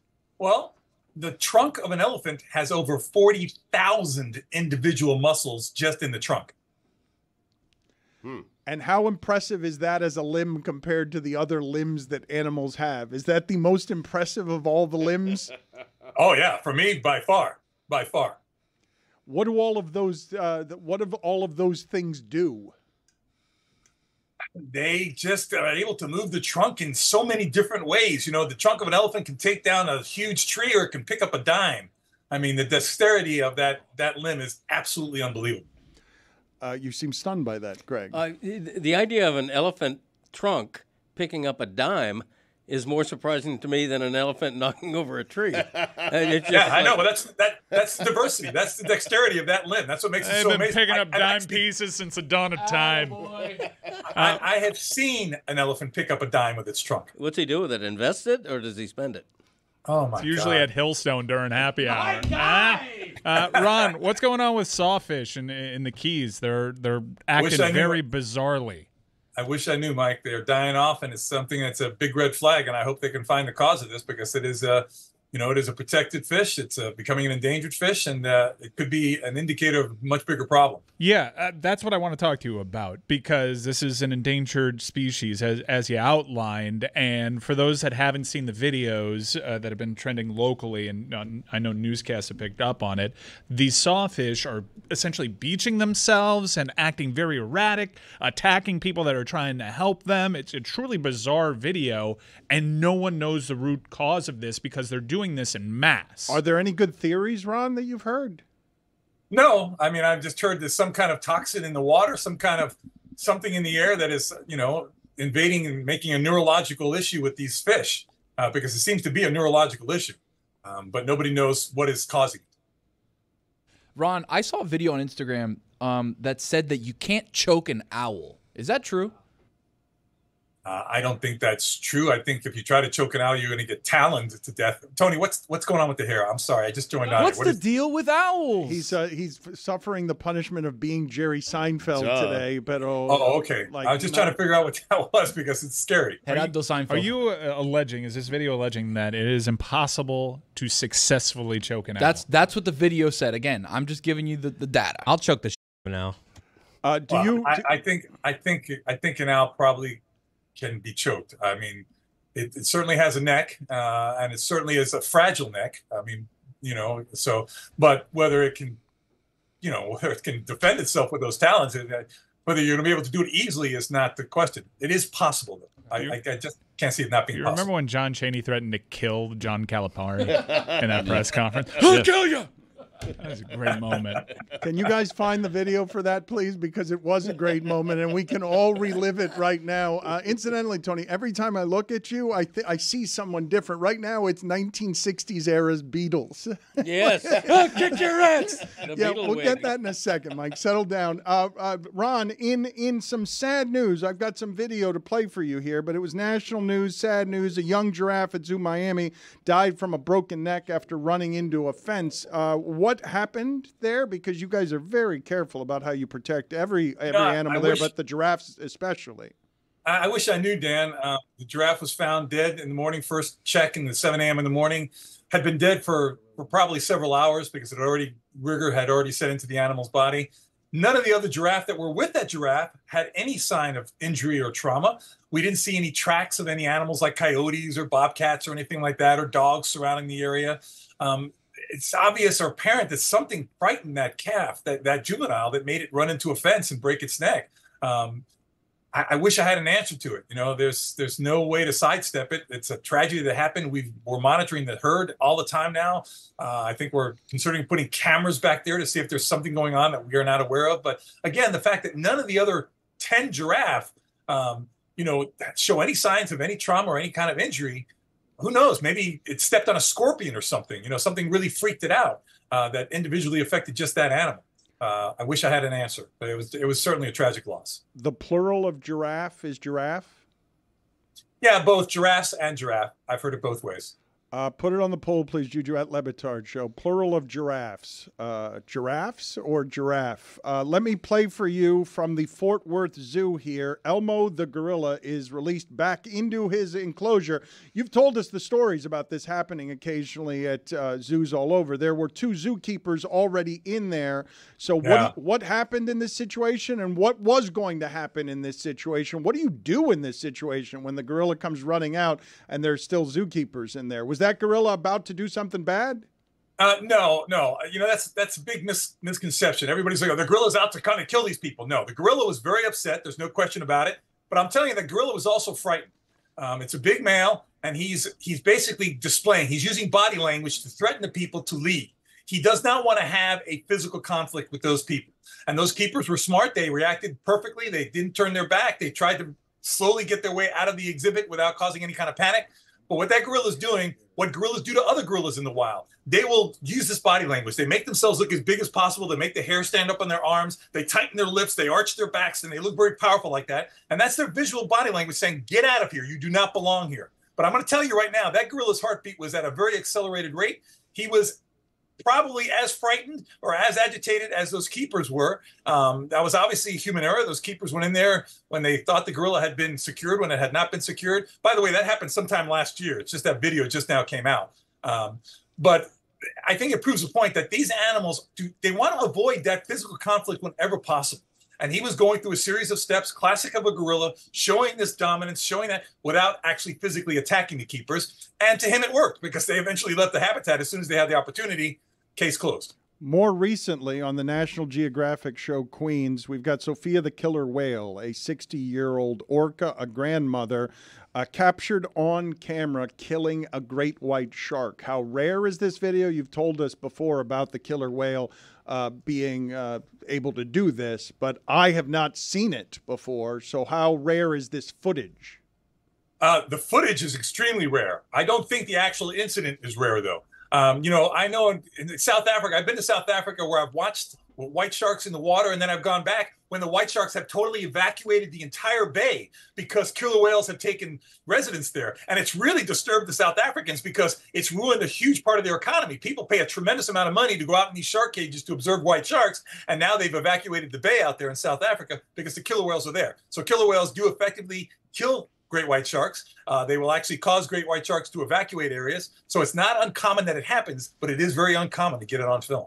How about this orca doing this to a bottlenose dolphin? It's a short video, but what do you make of this video? Oh, wow. Yeah. An orca basically jumps out of the water and gets the dolphin in midair. Don't know what to tell you about that. Again, you know, orcas are predators. And they are, you know, capable of eating dolphin. I don't know that they do on a regular basis, but they are fish eaters. Of course, dolphins are mammals. I understand that before everybody jumps on my stuff here. I don't know what the purpose was behind that. I don't know if it was aggression, if it was play. I don't know what it was, but great video. I mean, incredible video. How about this animal video of an owl trying to attack something that would become a wildcat? Owl trying to attack something? That's your cue video to play the John Chaney video. For giving them hell down in West Virginia. And here you get a hell of a job right here today. Good job. 3 class guys. And you pick them out here and single them out. You can't get that together near the threatener guy. Shut up, guys. You can't get the threatener guy. I'm killing you. You remember that. When I see you, I'm going to kick your ass. Wow. Kick your ass. Wow. Come on. You got a good team, and you don't need that edge. That's why I was telling my kid to knock your kid in the mouth. Standing there pushing in the game. Wow. That's hostile. That's very hostile. That's March. Your reaction to that was the same as it was to the orca hitting a bottlenose dolphin in midair. Ron, good seeing you again, sir. Thank you. Always a pleasure, guys. Have a good week. If I see you again, I'm going to kick your ass. Roy, you're usually good at this stuff, rummaging through the Wayback File. Greg Cote's wheezing laugh reminds me of the wheezing laugh of some sort of cartoon character that I'm not able to place which cartoon character it was that laughed like this. Cote's just general late. Snidely Whiplash's dog. Muttley. Cote's just general late. I think he might be right about that. I'm not totally sure, but there is a laugh in cartoon land that sounds like the aged, decrepit laugh of one Greg Cote when he can't quite get the wheeze out correctly, so it's just sort of muffled. Cote's just general late. We'll see if video can track down the laugh I'm talking about. It is Muttley. I've confirmed it. Roy's good at that. Yeah. He's got it. Dick Dastardly, by the way, who was the owner of Muttley the dog. There's a Hanna-Barbera cartoon. It's like The Perils of Penelope Pitstop, I think. Ow. Would you consider him his owner? They kind of were like a duo. Yeah. They were an evil doing duo, to just break it down to pet-owner dynamics is a little complicated. Yeah, that's true. It's layered. It's nuanced. Yeah, absolutely. I have a lot of local stuff to get to. I'm wondering if Mike and Roy suffered any sort of post-traumatic stress disorder from losing at home to the Tampa Bay Lightning and watching 5 goals scored by the Lightning, which isn't something we've seen happen a whole lot to the Panthers this year. What an unbelievable game that was over the weekend. By the way, ESPN came out with its top 10 active rivalries in the NHL, and the Panthers made this list twice. Wow. And the number 3 overall rivalry was with the Tampa Bay Lightning. It was an old school loss to the Lightning in that Bobrovsky seemed to let everything in early, and 88 was just out of his mind. What was the final shot total, Roy? In the second and third periods, it was 38-5 in favor of the Panthers. Unfortunately, with those 5 shots on goal from Tampa, 3 of them were allowed in the net by Bob. What an unbelievable game. What a moment this league is having right now. Night after night after night, there seems to be a division leader at a division leader with a lot to play for. And now Ovechkin, in his peak male form, has gotten the Washington Capitals back into the playoff race. The skill that these guys are playing with right now, I was locked in. I made it a plan. My weekend was I'm watching the Lightning play the Panthers, and I'm making it home in time to take a gummy and watch the Oilers take on the Avalanche. And Nathan McKinnon's walk-off overtime assist winner that he bounced off his skate to his stick with a pinpoint accuracy to win that game with less than a second left. This sport is intense right now. There is playoff level intensity being played every night. The skill is out of this world. All the teams seem to be good. There are going to be legitimately good teams that are missing the playoffs. This is actually one of the few sports that can afford to expand, because there are just so many good teams in the league right now. And Nathan McKinnon's going to end up winning the Hart Trophy this season. I mean, if you look at the wild card standings in the Eastern Conference, it's up for grabs. It's between like 5 teams right now.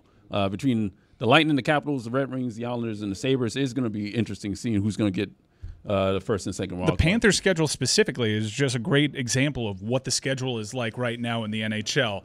They're off for a few days, and then they pick right back up with 6 games in 10 nights. Nashville, New York Rangers, Boston Bruins, the Islanders, who are battling for a playoff spot. It is out of this world right now, and I really hope that people give it a chance, because there is nothing better than the Stanley Cup playoffs. It is super intense, especially if you're in one of those markets where those teams go on a run. There are so many great You're teams saying right now. basically that someone else this year, the Panthers barely made the playoffs last year and then end up in the Stanley Cup final. You're saying that can happen again, that there are enough good teams that an 8 can wipe out a President's Trophy winner. I'm saying a team that would miss the playoffs, if you simulate the playoffs, there are a couple of different incarnations where those teams that are OLI probably make a deep run. The sport is that hotly contested right now. It's just... But you can see the Lightning getting there, right? Yeah. Right. Dude, we've seen hot goalies, whether it be Jaguar or 88 back in his day. We've hate seen 88. I hate 88. And the thing is, he's been... You're terrified of him. He's been terrible all season. Really bad season by his standards. In fact, the Florida Panthers, the last time they played Vasilevsky, put up a tutty on You're him. scared of him. You're Yeah, so scared. he's Even during timeouts, like the splits this guy does, just when he's like hanging out, waiting for the play to start back up, he's intimidating. Yeah. Didn't help matters that the Panthers hit the post like 5 times in that game. But Right. that's one of those games, and I know Matthew Tkachuk got hammered for his quotes after the game because he's actually getting hit with, wow, that didn't sound so confident. We can hang with these guys, was a quote. The guy that said in his locker room, we're coming back and winning in this building, when they were an 8 seed playing the 1 seed Boston's getting hit with lack of confidence. Get out of here with that. Oddly enough, the Bruins-Panthers made this top 10 list of rivalries, and I don't feel like it's there. No. It's not. I figured it was Carolina. Carolina Right. for sure Yeah. for me. Maybe they're doing the thing because Bruins-Panthers was the highest rated NHL game of quite some time. That Game 7 in Boston. I don't feel like there's a rivalry there, but whether it be the Oilers, the Avalanche, the Stars, the Panthers, the Rangers, the Bruins, or you could maybe make a shout of any of those other teams that are just outside of that, get hot. There's so many teams that can win this cup right now. To have an overwhelming favorite to win the President's Trophy, which the Panthers are, seems like a misstep. Because right now, I don't think this late into a year have you seen the favorite be in the plus 650 range. Usually it gets down a little bit lower, but it's a toss-up. I believe that I can stun both Greg Cote and Stugotz by asking them, do you know who the AAU College Hockey Division III national champion is? Huh. Either one of you. Would you expect me to? Yes, I do. Really? Yes. Say it again. What is it? The AAU College Hockey Division III national champions. It's wordy. I would say Rhode Island. I would say New Hampshire. It's the University of Miami. What? Hockeytown, USA. They're climbing up to Division II. I believe Matthew Schneider's kid plays for this team, by the way. I don't think Rhode Island or New Hampshire is in Division III. Yeah, they would be high. This is club hockey. You know, they don't have the same kind of funding. This isn't inside the NCAA, but the Miami hockey program has been good for quite some time, playing some of their games at Kendall Ice Arena and whatnot. But yeah, they're making a climb. I wanted to circle back around because Cody mentioned this earlier, and I know Mike has been wanting to talk about it. Mike has gotten very close to the University of Miami women's basketball team. Mike, and I don't know if I've already betrayed you by saying this on air, but when you get angry at the University of Miami basketball, the men's basketball team, you have accused them of quitting because they just were so terrible in a way that was confusing, right? Because Miller and Wong were important last year, but not that important that the Hurricanes would lose all of their games for 6 weeks at the end of the season and not be competitive, really.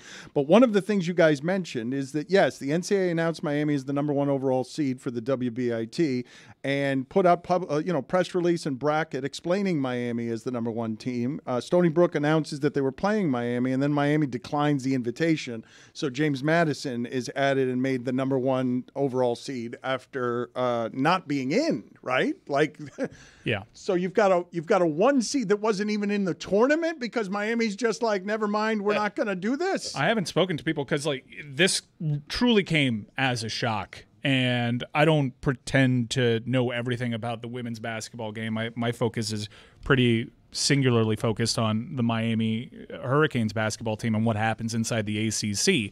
But all the coverage that I consumed throughout the ACC tournament and Selection Sunday, it was a foregone conclusion that Miami had done enough to get into this tournament. Yeah, is 9 teams from one conference a lot? Were they the 9th team? Yes. But most of these people that do this for a living, if not all of them, had Miami in after they won UNC. They didn't after they beat UNC in the tournament. They said that they were in independent of that result. They went into that tournament, get the extra win. They should be safe, getting no reward for making a push to the Elite Eight last year, totally forgotten. And the coverage on Selection Sunday, and I understand why we're here. Caitlin Clark is a megastar, huge drawing power, but it is so focused on the top seeds. You couldn't get a word in edgewise about a 2 seed, let alone a bubble team. No one was held accountable. They have this 10-minute interview with someone from the committee. Miami is not brought up once in it. And I'm truly upset by it because everyone that's supposed to be an expert in this field said, for sure, Miami is getting in. And there is zero explanation as to why.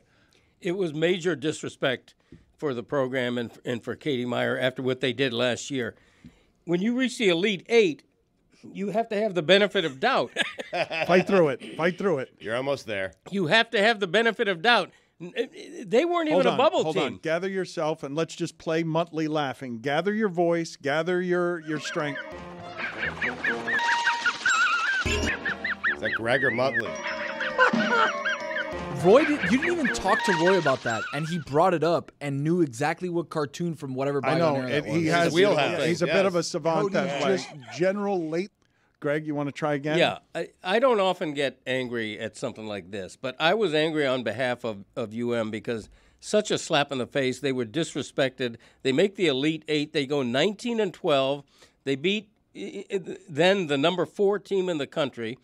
They didn't have a perfect season. They were 8-10 against the ACC, 2-7 against ranked teams. But still, when you're an Elite 8 team and you go 19-12 the next season, Last season doesn't count, though. It should earn some respect. It should, in terms of prestige. It really should. They had a ranked win at Mississippi State against a good team there. The home win against NC State. I thought we were in a little trouble when NC State got a 3 seed because I thought they were better than that.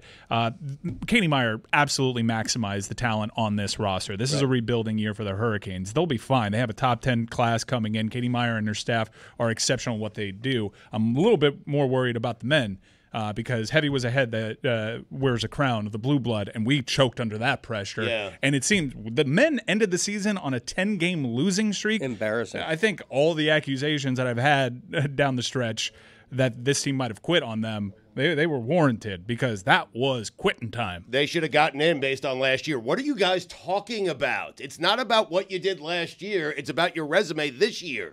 Like, what are you doing? Okay. He's right. Obviously, the Miami men making the Final Four last year doesn't translate when you have a losing record and end with 10 losses in a row. It's not about last year. It's about pedigree. We're having two different conversations. For the women, what you do in recent years does actually matter. Absolutely. But it shouldn't. The measurement is this year. I understand, but it's taken into consideration all the time when you have these blue blood programs on the bubble. It is. And they weren't even a bubble team. Bracketology had them the 9 seed last time I looked. I mean, that's not even close to being a bubble team. Now, Larrañaga, I don't know what his excuse is because when you look at that team. He had a lot of them. Okay, I know, but you follow it more closely Hold on, than I let's do. hear from Larrañaga on this. Let's just hear and then have your wheezing thoughts afterward. A very popular thing to do to put your name in the transfer portal. There are approximately 4,000 or a little bit more Division I players. There's going to be 2,000 in the portal. That means half the players in college basketball are looking for a new destination. Does that make any sense to anybody? It doesn't to me. Because in my mind, a lot of those players that put their name in are actually saying, I'm giving up on myself. I have to go someplace else because I can't prove myself here. And to a certain degree, that could be true. But on a lot of cases, those kids, as you get older, you get better. You know, my coaches and I talk about it all the time. How many guys have transferred out of here and enjoyed greater success?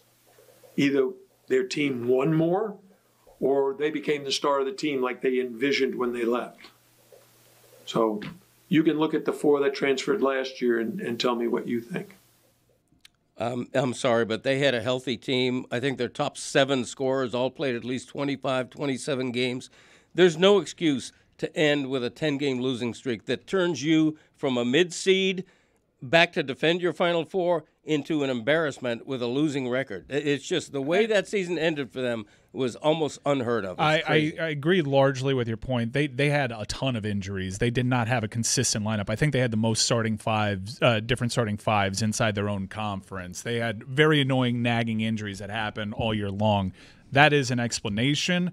There was tons of excuse making, I think, in that post-game press conference. A little red flaggy, I think. Anytime you have an aging coach just get on the pulpit and lament the transfer portal. But this team is actually not that far away, especially if Omir, who can come back, does indeed come back. If Pack comes back, they have one of the most prized recruits in the history of the athletics program, all sports, in Jalil Bethea coming in. He's a number 2 recruit in the nation presently, may get bumped up to number 1. They're not that far off. And so far, the people leaving were really kind of part of the problem when you look at on-court performance. If the 10-game losing streak is attributed to a team quitting on itself or on its coach, what would be the reason for that? Because 10 losses ago, they were absolutely an NCAA tournament team. I'm confused by a couple of things here. I thought Poplar was going to be a lot better, and I thought that you could offset the Wong-Miller loss by getting Cleveland from FSU.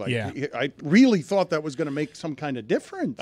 Cleveland was not the defensive fit that Jordan Miller was. Jordan Miller allowed them to do a lot of things defensively. I loved him at FSU. Poplar, he developed a hitch in his shot. And we saw early in Poplar's career, he did not trust his shot. Kansas left him wide open, and then he had an unbelievable year, probably built himself into a lottery pick, and now he's at the point in his career where he may have to come back because of the mental aspects of the game.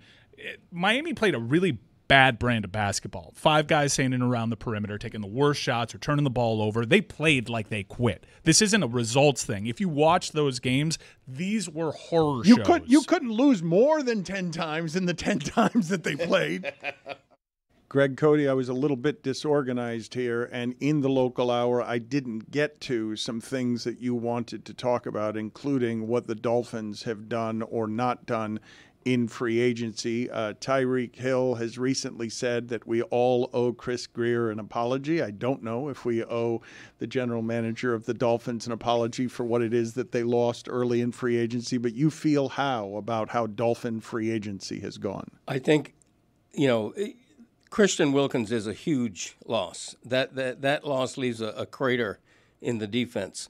So I don't know if you can equivocate that, because that's one of the biggest losses suffered by any team in free agency.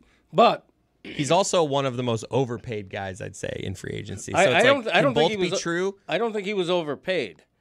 Now, Robert Hunt, 27 per year. Robert Hunt was grossly overpaid. I think Wilkins got what he deserved, and what I hope the Dolphins might have finagled and maneuvered to give him to keep him. But having said that, I think they've broken even on the rest of their losses and gains.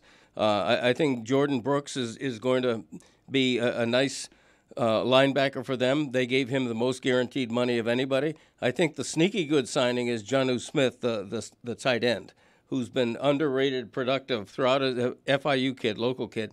Underrated, productive in his career, coming off his best season in the NFL. I think that's a really good season because tight end's been a position for 2 years that has really underperformed in McDaniel's offense. I think the context matters here. If you just look at the names we lost and the names we added, then this is not a good offseason so far. But if you pay attention to the cap hell that this team was in, I think it's very respectable what they did.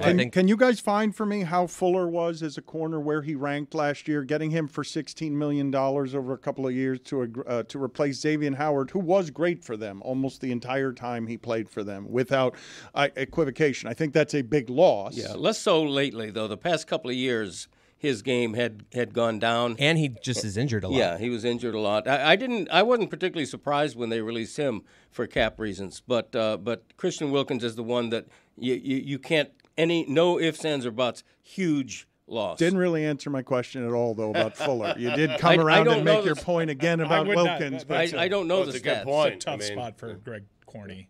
I mean, right. I don't. He wanted to talk about Dolphin free agency. You want the rank of Fuller right off the top of his head. No, but I just want. Look, I want from someone who's covered football for 50 years. Okay, is the longest standing member of any kind at the Miami Herald. I mean, well, you covered football for 30 years. How did Kendall Fuller do? It's a tough question. Thank you, Mike. For the Corn King, like you don't. He knows corn. He doesn't know PFF rankings. Give us a second. Yeah. We'll try to find I don't cover the Dolphins full time, as you may or may not know. You wanted to talk about Dolphins. I did in 1990 and 1991, if we're being exact. You wanted to talk about Dolphin free agency. Right, and you're yelling at me because I don't know how Fuller ranked on the PFF rankings of quarterbacks. He's the Corn King, not the Corner King. Thank you. I am yelling at you. Quarterback. I am yelling at you because... You don't know either. It's not the ranking that I want. I'm yelling at you because you are saying it's net even because they trade or they get rid of Baker and they replace him with a linebacker whose name you know from Seattle and you like. And so you're saying that's a push. And I'm asking you if Howard Fuller is a push. I think it's if I'm looking at the stats, I think it's close to a push. Xavier Howard is a big name guy. Okay, but he's not as good as he was 3 years ago. The same with Jordan Poyer, the safety they got from Buffalo. He's a big-name player who's no longer a big player. That's why they get him on a cheap one-year deal. There were more of those this year than there have ever been, right? All of these contracts are a lot smaller in length than they've ever been. I don't recall this many one-year and two-year contracts for players like Poyer. That's a bit of a seismic shift in the way all of these people are doing business, right? I'm seeing him ranked 8th in the highest graded cornerbacks from last season, according to PFF. It was his second best year according to PFF. He had 83.1%. Wow. What was Howard? That's a different. Sorry. That's a different. Not in the top 8. I don't know. Greg? Well, geez, I've memorized the entire list, but I've forgotten it.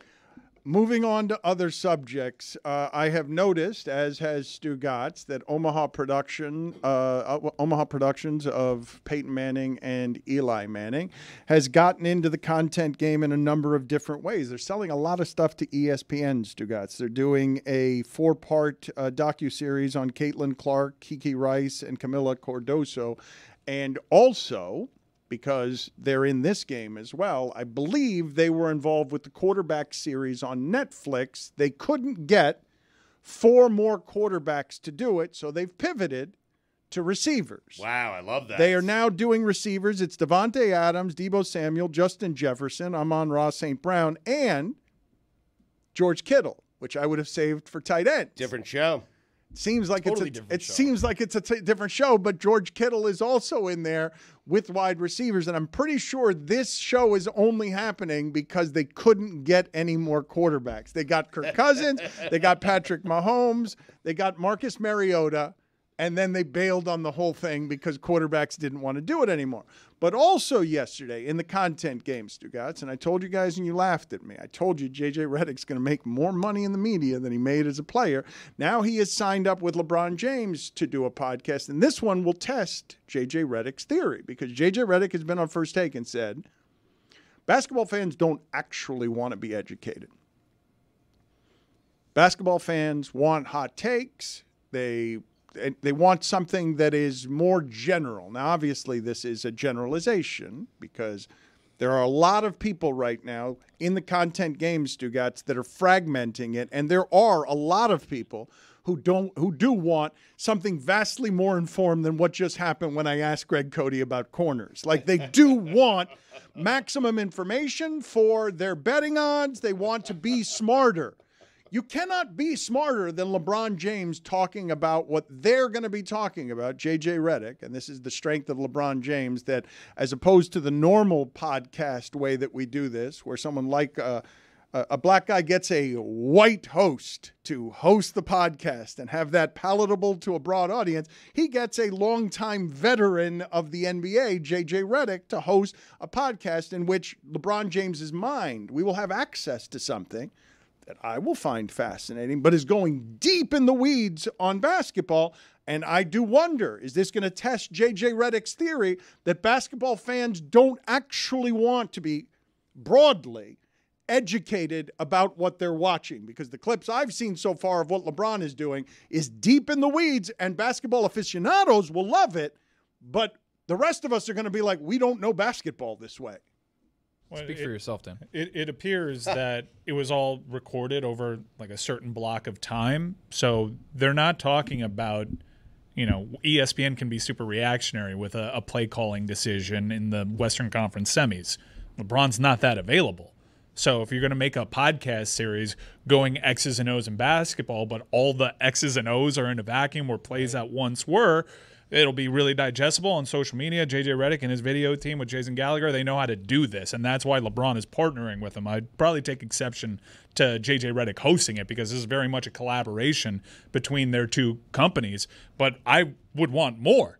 I see that. I'm like, cool. Do the late game decision by the Orlando Magic last night. Let's do that. But unfortunately, they're not that available to me. I was thinking of Dan the other day. I was like, damn, you know what? Dan was right. I think J.J. Redick might make more money. Hello, Dan. Are you excited about this? I'm so excited. I have many thoughts, and I can't wait to hear all of yours. Well, we've already started. That's Charlotte Wilder, and we're having her on because I have heard a lot of people, Stugotz, criticizing the documentary on Apple. It's very big, The Dynasty, about the New England Patriots. It's 10 episodes, and Charlotte worked as a staff writer for the Boston Globe from 2014 to 2016. And I heard some initial criticism about Brady being boring or Aaron Hernandez stuff being glossed over. But the most recent emotional criticism I've heard is a lot of Boston fans are not happy at what they view in the last 2 episodes as a hatchet job on Bill Belichick, on blaming Bill Belichick for everything went wrong. So I have not seen the last 2 episodes of this 10-part series, Charlotte. Thank you for joining us. What were your thoughts?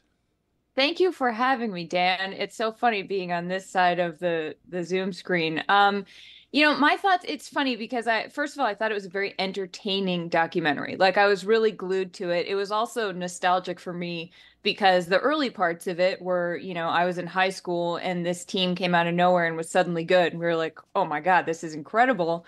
But then the second part of it, I was like, this is my career. And I largely think a lot of the reason I was able to have a career in sports media is because I knew so much about the Patriots and they were the main story all the time. Like, working at Boston.com during Deflategate, a Super Bowl, and the Aaron Hernandez trial was absolutely we had to buy Chartbeat measures the traffic on your website. We had to buy the next level of Chartbeat because we had so many clicks. Like, it didn't matter how you could write like one sentence. If the headline had Deflategate in it, it was like the best thing anybody had ever read. And what did the documentary teach you? And I don't think you came close to answering my question about whether or not Belichick was treated fairly in it. I don't think Belichick did himself any favors in it. Part of me, so for those of you who haven't seen it, basically Belichick is sitting there and it is very clear that he does not want to be sitting there. It's like one of his press conferences, and in the doc, over the course of the doc, you see his communication style completely change. Like, in the beginning parts, he's joking around, he's open with people, he's talking to reporters, and then it becomes, we're on to Cincinnati, which they did not include in the doc. And I was like, well, that's his greatest quote of all time. But I think that I sort of admire Bill for not feeling the need to defend himself. I think that Kraft's, the filmmakers have said that Kraft did not have final say over this.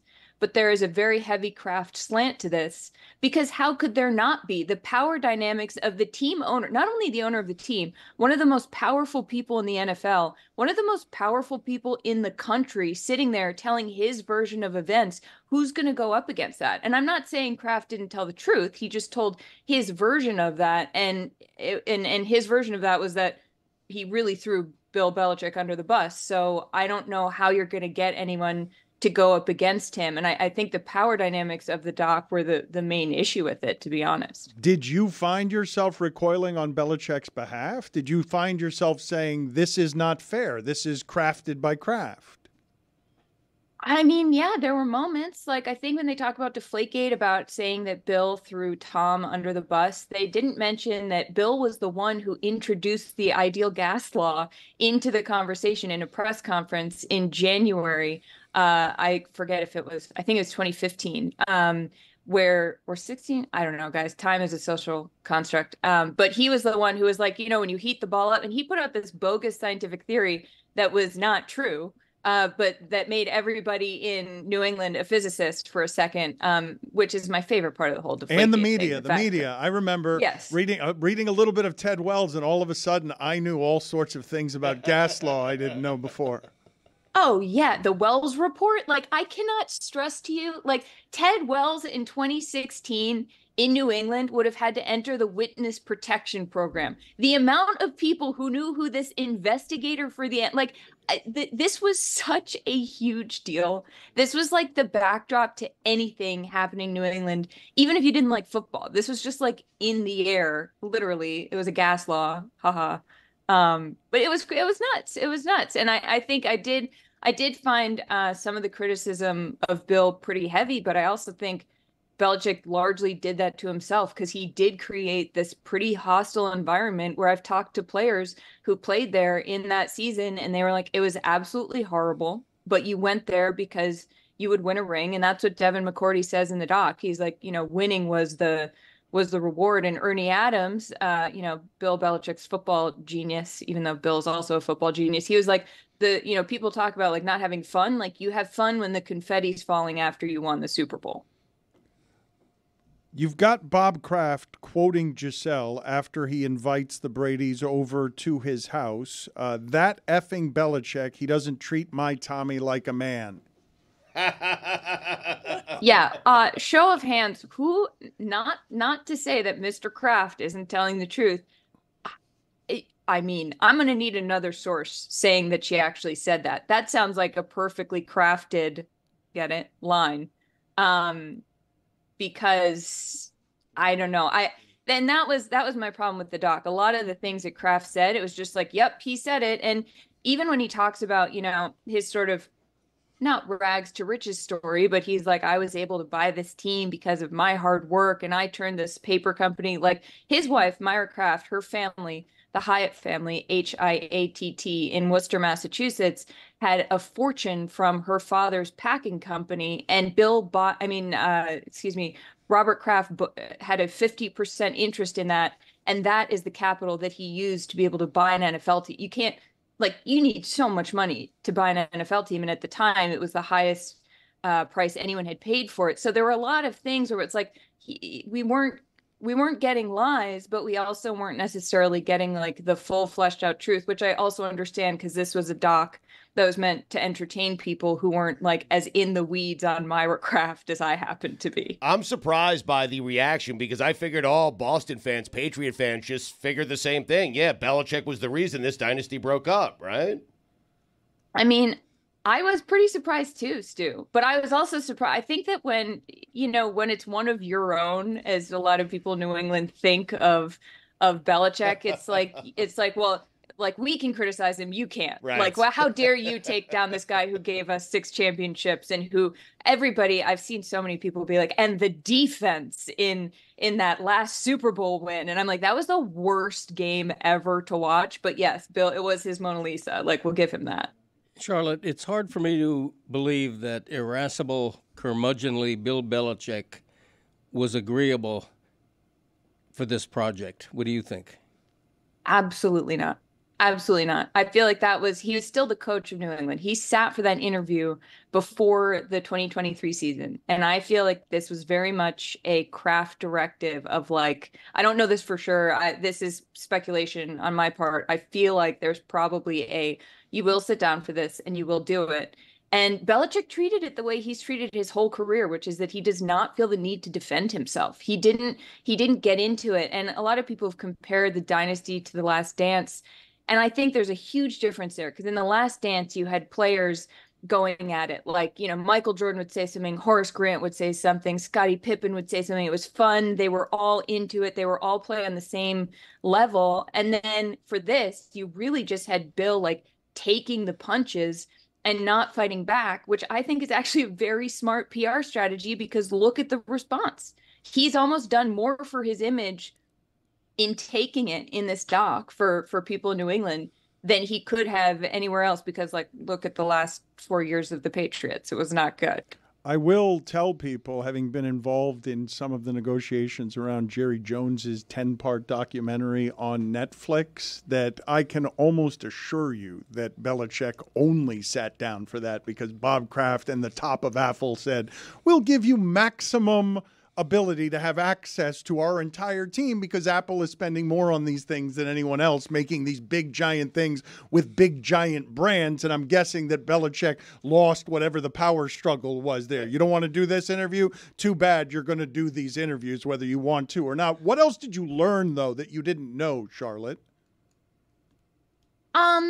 I feel like a lot of stuff I had ideas about, but I think that they confirmed a lot of things. I think Brady saying yes, I was fed up. I think Kraft saying, that last Super Bowl did save Bill's job, basically. I think stuff in the beginning I found really, really interesting. I've talked to Drew Bledsoe before. He actually told me that after that Super Bowl, he went skiing and he in Montana, where he still has a place, and he was crying into his ski goggles on the chairlift, which is an image that will last with me forever because he seems like just a really lovely dude. But I think that also the comparisons to how Bill handled the Bernie Kosar stuff in Cleveland, and then to how gutsy it truly was for him to stick with Brady when Drew Bledsoe was the golden boy. There were little things like that were confirmed. I also think that just how much players hated playing for him, for Bill, later in the dynasty, if you will. I think I had inklings of that. Again, I had talked to players before, but for them to say that, like, that's a very public, that's a big thing to say publicly that a lot of people are going to see. So they really had to mean it. I need to get unfiltered honesty from Charlotte Wilder on her level of embarrassment and shame that her co-host on Oddball is now having his integrity impugned by others, his credibility impugned by others, because his jump shot and more specifically his follow-through have now diluted the credibility of his takes. What are your thoughts, Charlotte, on what happened here with the spasming at the end of Amin's fingertips and the air ball? Okay, so first of all, I've got to stand by my co-host. I'm gonna say what he said, which was, "Oh, you haven't ever had a bad moment," which I think you can all imagine Amin saying. Also, my hand has been like, I've just like thrown stuff at people before. I was eating a biscuit the other day, and I just like threw a piece of it at my husband, and he was like, "What are you doing?" And I was like, "I'm so sorry, I have no idea. I lost control." So I don't think I'm the right person to like fully Were you lambaste angry? him, because I think the internet has done that. Yeah, well, you're a good teammate, but not a great interview in that you're leaving him unscathed here when he deserves scathing. But why did you throw a biscuit at your husband? I don't know. That's what I'm saying, Dan. Like, my hand just spasmed and I threw it. And he was like, "Whoa." And I was like, "Wow, I'm so sorry." Which is why I'm just being honest about the place that I'm coming from. That is one of the funniest videos I've ever seen. I saw that. I was dying laughing. I was like, "Oh, Amin, like, yes. No way." Of course he got caught on camera having this happen. He, on Oddball, alleged that there is no way to confirm it is him. But, I mean, come on. Speaking of physics, how does he follow through to the left and it the goes ball outside? Goes right? Yeah. Circle change have gone without that follow through. Ramadan guys. I think there was like some wild spin on that, right? Like, that's how that has to happen. The wild spin was yesterday when he came on the air and said it was a win for him. Like, that was ridiculous. I mean, that's like, he would have done really well in the Patriots press conferences. Charlotte, good seeing you. Take care. Thanks, guys. Greg Cote, do you have a back in my day today? I don't. It's March, and He's right. Yeah. I spent so much energy, thinking about my bracket, preparing a popcorn recipe. There was just so much going on in my life this past week. It's March. It's March. Preparing a bracket. Preparing my bracket. A popcorn recipe? Yeah, I've got I don't fly by the seat of my pants here. I prepare as I do for the show, as I do for my own podcast, The Greg Cote Show, out now wherever you get your podcasts. Featuring Greg Cote. Well, with. Fine. But, the popcorn thing and the bracket, I want to nail the bracket. I want to get 100% this year. Came close last year. So, Greg, why? What are you doing, Greg? What are you doing? You didn't come close to getting 100%. Like, what are you talking about? Why is it that you come in here and you're just spewing gibberish about preparation? You don't prepare for anything. I do. I sit in the meetings. You don't sit in any of the meetings. I stand. You're outside during the meetings, and on top of that, you come in here and you're damn near 70. You don't run, and you think you can run a 6-minute mile. Only because I did a charity 5K a couple of years ago. A couple of years ago. No, granted, Dad, that was before I was born. Granted, it was half running and half walking. But when I was running, I felt like I was on a good pace. It depends on how fast you go. You at least start out your mile, because then maybe you can afford to walk the tail end as you beat 6 minutes. Right. No. Maybe he's like super fast the first 3/4 of it, and then he has time to spare to leisurely stroll. Don't underestimate me.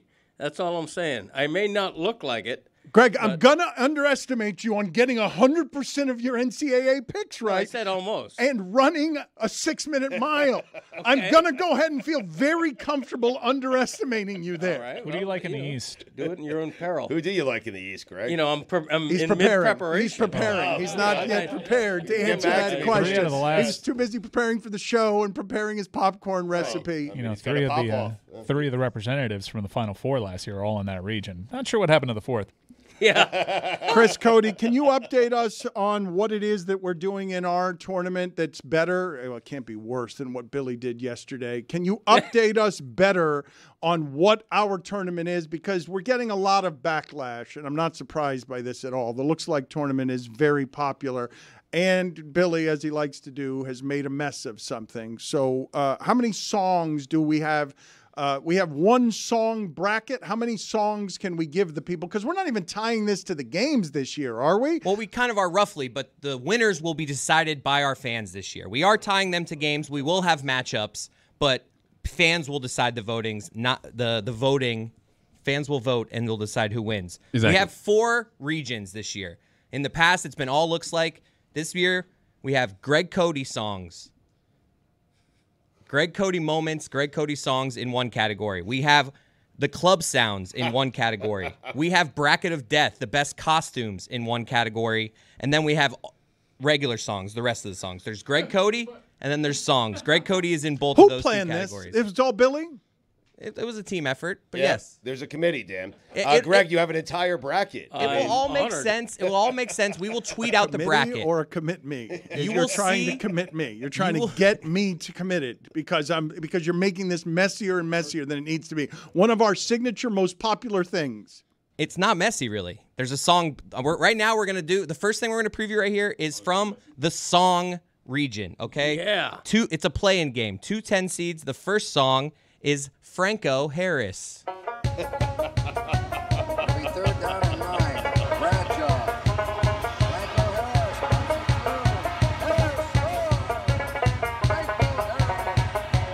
Franco Harris, pride and joy of the Emerald Isle. Franco Harris, give him half a yard, he'll take a mile. And if Terry Bradshaw knows what's up, he'll audible once again. 'Cause you hand it off to O'Harris, and he scores it every time. Bradshaw trying to get away. And his pass.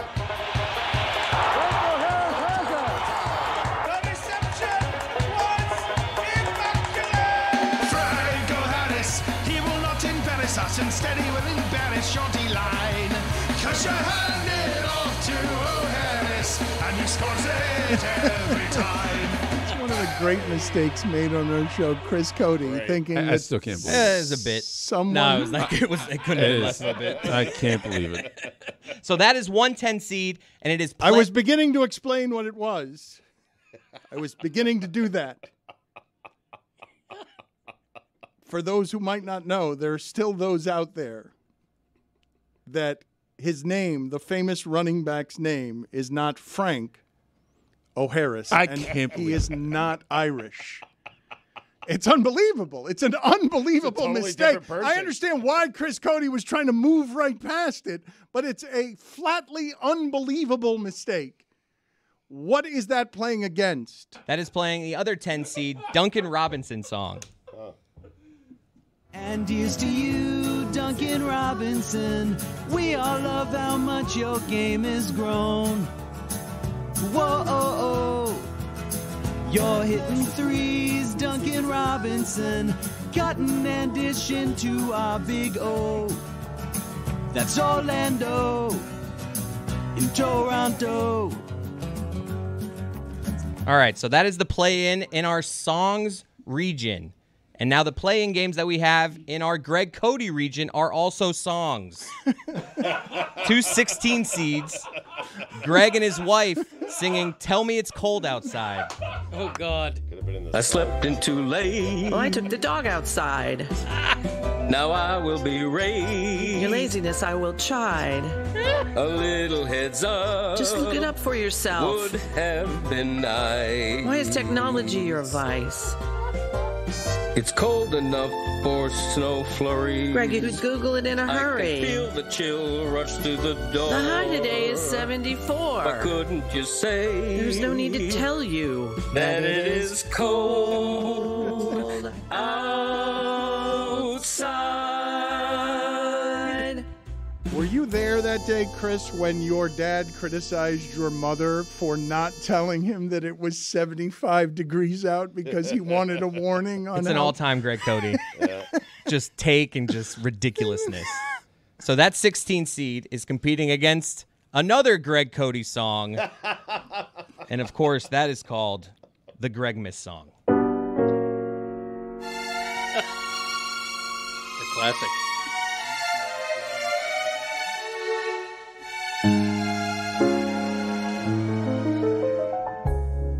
My nuts roasting on an open fire. Jack Frost nipping at my ass. Yuletide carols. All right, enough of this. Being sung What? Enough of this. Beautiful. Disrespect to a 16 seed. So the listeners, you will see in the next coming days on our social medias for your chance to vote on this. We will release the entire bracket so you can see how it's all laid out. I'm telling you, it's much more easier to understand than we've presented it. Great. the I last love couple that days. about us. But I think the great. fans will enjoy being able to vote for this type of stuff, and as the tournament goes, we will update it. So those two songs are in the Greg Cote bracket, not in the song bracket. I like Correct. it. I can't lose. Yep. It's just all about Greg Cote. He Greg couldn't be versus happier. Greg. He's been drifting for the first 2 hours of the show, but we have his attention back Damn now. right. And Greg Bracket. It's my new nickname. No, it's not the Corn King. I was getting No. used to that. It's Greg Bracket. Please reconsider, Greg Corney. And by the way, March Sadness is presented by Get Your Guide. Discover over 100,000 unforgettable travel experiences in the U.S. and around the world at getyourguide.com. So what happened to March Sadness? The woke mob got it? I don't know. Why would your new nickname be Greg Bracket? Almost 100%. Yeah, two syllables. Fits. You know, if you wanted to chant it, the chant would remain the same. That's always my first thought when crafting a nickname. You know, How would the chant go? bracket, bracket, bracket. Seems a little fast. We want bracket. You don't want that backing up your starting quarterback. Brackets, Brackets, brackets, brackets, brackets. That's much What about better. Greg Bracket? Oh, I like that. Greg Bracket. Greg Bracket. Oh, I thought we were going to keep going. Sorry. Do like Goldberg. Brackets. Stugotz is saying that Belichick is just going to go to Philadelphia games this year and start chants at Sirianni. Greg and I were discussing this. Belichick, who I think desperately wants to get back into the NFL as a head coach, not a coordinator, he should go to one of those places. San Francisco was throwing that idea around. Belichick is a coordinator. San Francisco, the audacity of their coach to think Belichick would want to come there. Come on. I'm serious. Kyle Shanahan said that. Come on. I have him as a strength coach. But anyway, I have him as an Eagles fan. He goes to every Eagles game, okay? He wears a Philadelphia Eagles jersey, and every time they're down 7-0, he gets the chant started. The Belichick chant, the Nick Sirianni's chants, all the great, and he gets it started. I love that idea. But Sirianni and Belichick both make the two-syllable thing hard. They do. I mean, Nick sucks, I suppose, is what they could do if you want to make it very simple. But you need it to be two syllables. Sirianni is too wordy. Sirianni's going to hurt you in that haiku challenge as well because it's too many syllables. Yeah, 4 syllables on one name. I did it with Larinaga, though. Larinaga weeps. Right? It was your greatest contribution today. Thank you. The Larinaga haiku. That's right. Do we have any betting odds circulating around the office on the Corn King, who nobody knew was the Corn King before today, and who had to prepare his recipe because he's kind of winging it? He just wanted a cooking challenge, and I don't believe he's actually somebody who makes popcorn regularly. I just think he thinks he's good at everything. He thinks he can run a 6-minute mile. He thinks he can kick 50-year-old field goals. 50-yard field goals. Yeah, I'm sorry. I said cuck there, and I got scared of myself. Yeah, you should have. Yes. You don't have a popcorn recipe, do you? Certainly I do. Yeah, absolutely. It's tried and true. I tinkered with it a little bit last night. We had a taste test involving my wife. I gave her a couple of different options. Do I want to use oil? Do I want to use butter? Do I want to use ghee? Prepping. Wow. It's pronounced ghee. Ghee is ghee. Ghee, okay. So how did it go? It went well. She gave me a preference on a certain item that I was wavering on, and blah, blah, blah. These are all proprietary secrets, so that's why. How confident are you? Oh, I'm quite confident.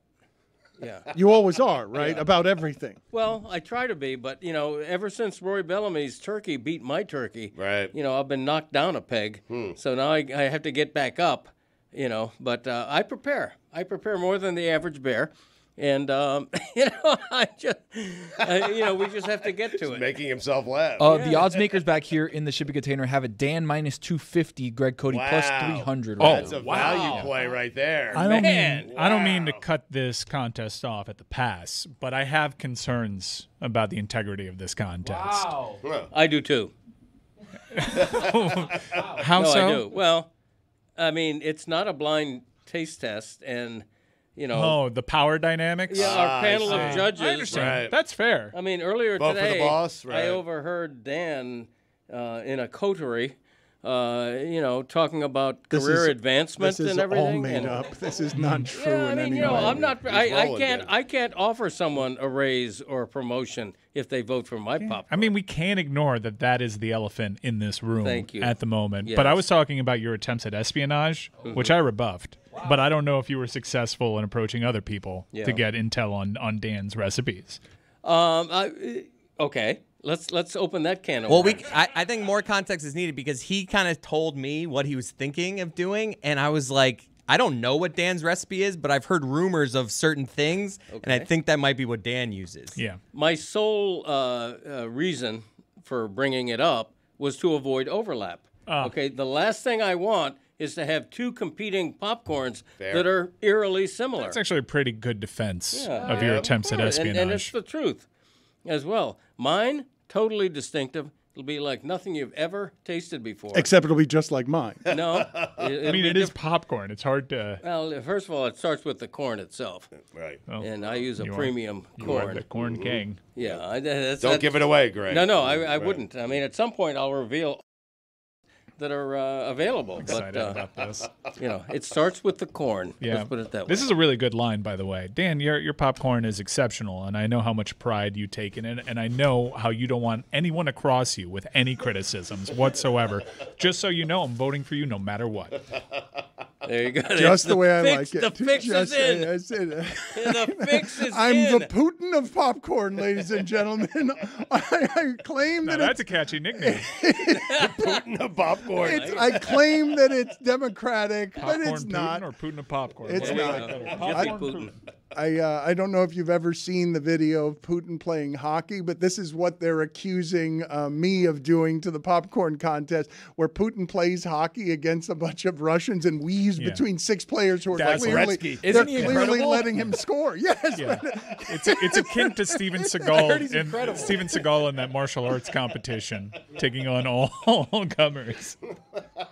We'll get to the pop-off in a second, but Chris Cote, yesterday you promised us, we never got to it, but you promised, here's the Putin video of him just scoring unchecked in the middle of the ice, much smaller than all the other players, and he scores every time he wants to because he's amazing. You promised us yesterday, though, an update to the scandalous Oktoberfest bathroom bar toe that snuck out from underneath, a public restroom. I can't lie. That's a clean finish by Putin. Really? Right in the five-hole.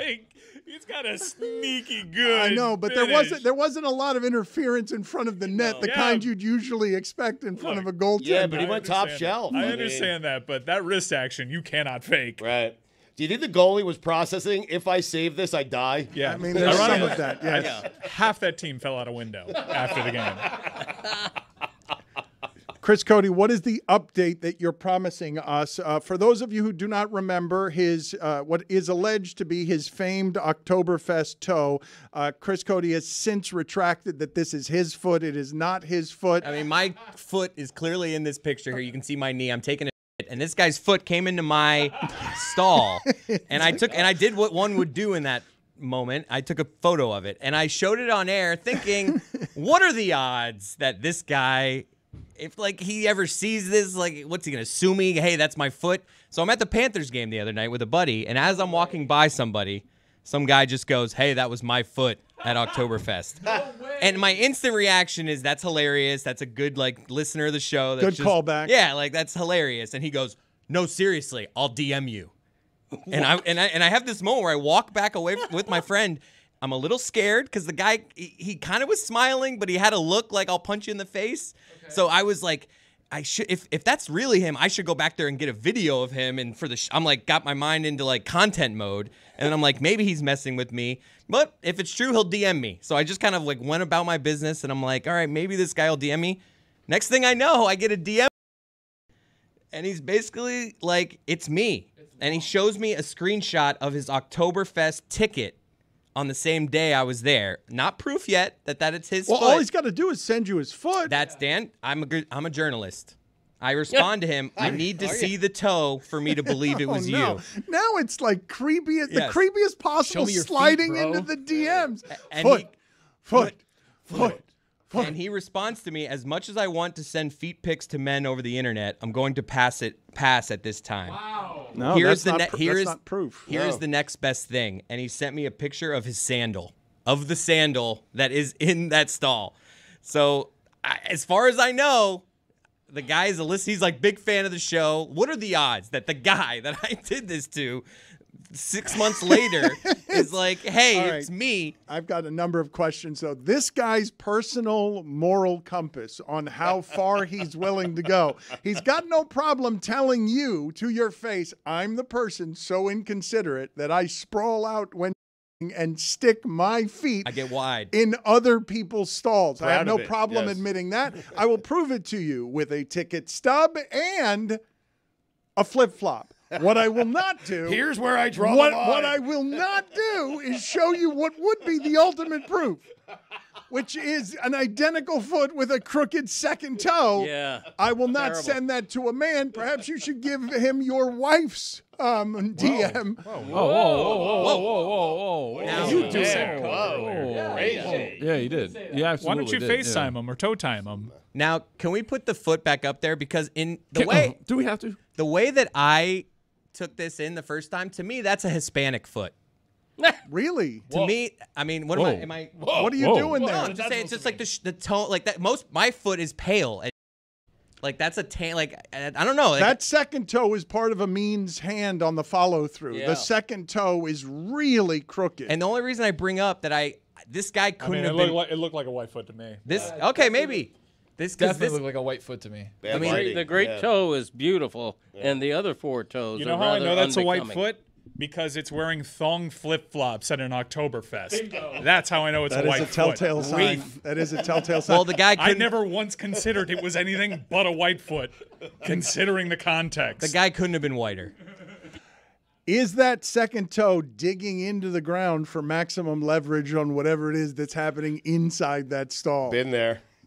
It is broken.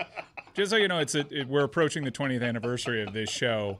Could you message this gentleman and find out if he's open to an activation in which we bring listeners into a stall and they can sit down and experience it live and in person for themselves? Part of our part of all of our planning that's going to go into our 20-year anniversary, where we bring in just an assortment of circus oddity. I've been workshopping. I should probably talk to you about it. Do we want to do a lot of little ones or maybe one big one? But either way, this toe has to be a part of it. I think I want it to be as weird as possible. Highly a movie co and waiting for you in one inside one of those stalls is that foot. Greg, what did you say? Toe what? Well, Toe Man is the nickname I've just developed for him. Greg, your nicknames today have been really terrible. Yeah, sometimes you don't want to think too hard. Greg Brackets? I mean, come on. Greg Brackett, Toe Man. Outside of Putin and cuts right to popcorn, the our nickname game is lacking. Because Toe Man lends itself to a Batman-like sing-along. Toe Man, Toe Man. Little music in the background, you got a song. Bam. All right. After this Just like foot that. segment, let's eat some popcorn. What would Toe Man's powers I'm in the be? mood. He can fly. He wiggled. My dad used to always say if he could wiggle his ears, he could fly because his ears were so big. And it would be a similar thing with Toe Man. You know, if that guy starts going like this, all of a sudden he levitates. This is the new and unimproved Dan Le Batard Show with the Stugotz. Gamble on by DraftKings. The pop-off has begun.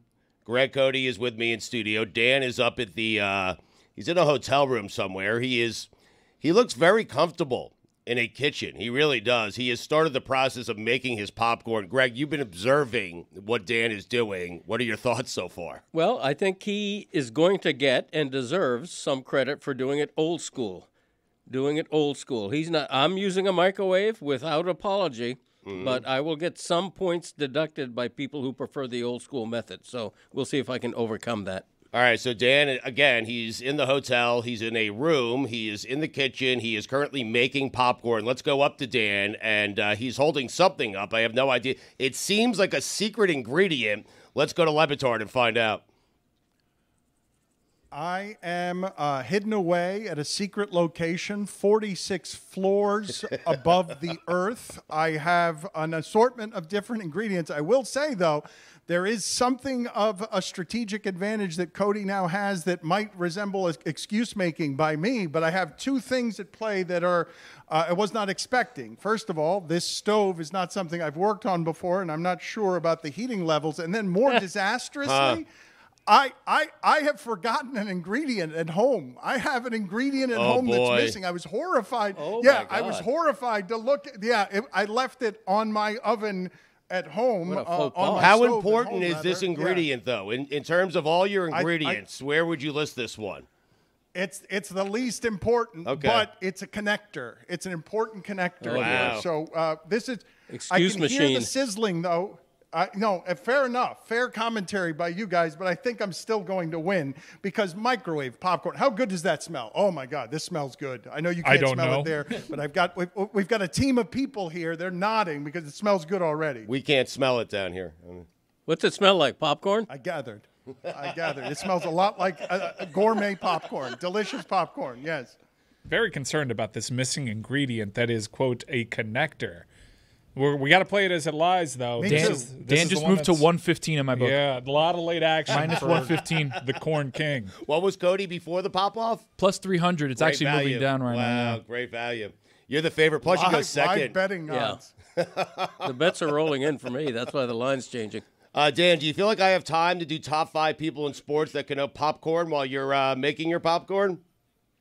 I think you do because I have not gotten a single pop yet, and I've been up here 7 minutes. As I said, I'm dealing with a no, that's not the connector excuse. That's a Baki stove excuse. It's a whole different set of excuses. Yeah, that's why you're supposed to use the microwave. Is an important one. This doesn't happen with microwaves. Yours will be done in a minute. We're getting down to minus 110 real quick. We got a pick 'em line. Yes. I mean, listen, there's nothing worse than missing a connector when you're cooking.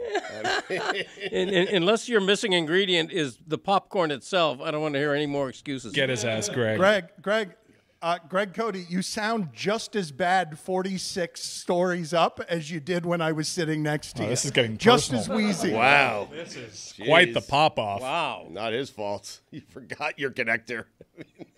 Connector. Stop lashing out. Connector. I mean, most people call it salt. It's awful. All right, top 5 athletes in sports that connote popcorn. OLI. Colonel Reb.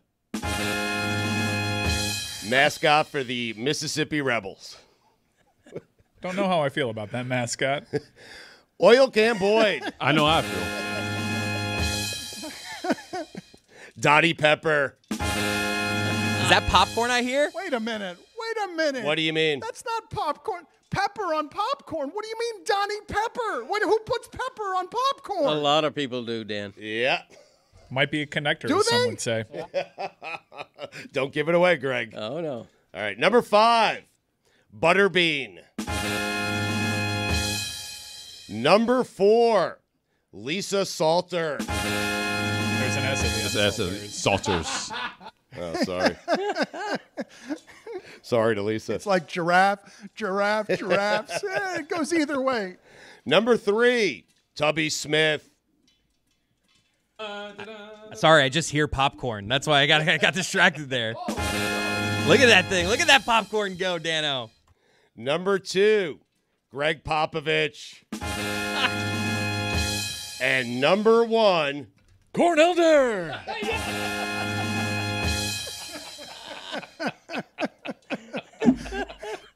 So stupid. I hear popcorn, Dan.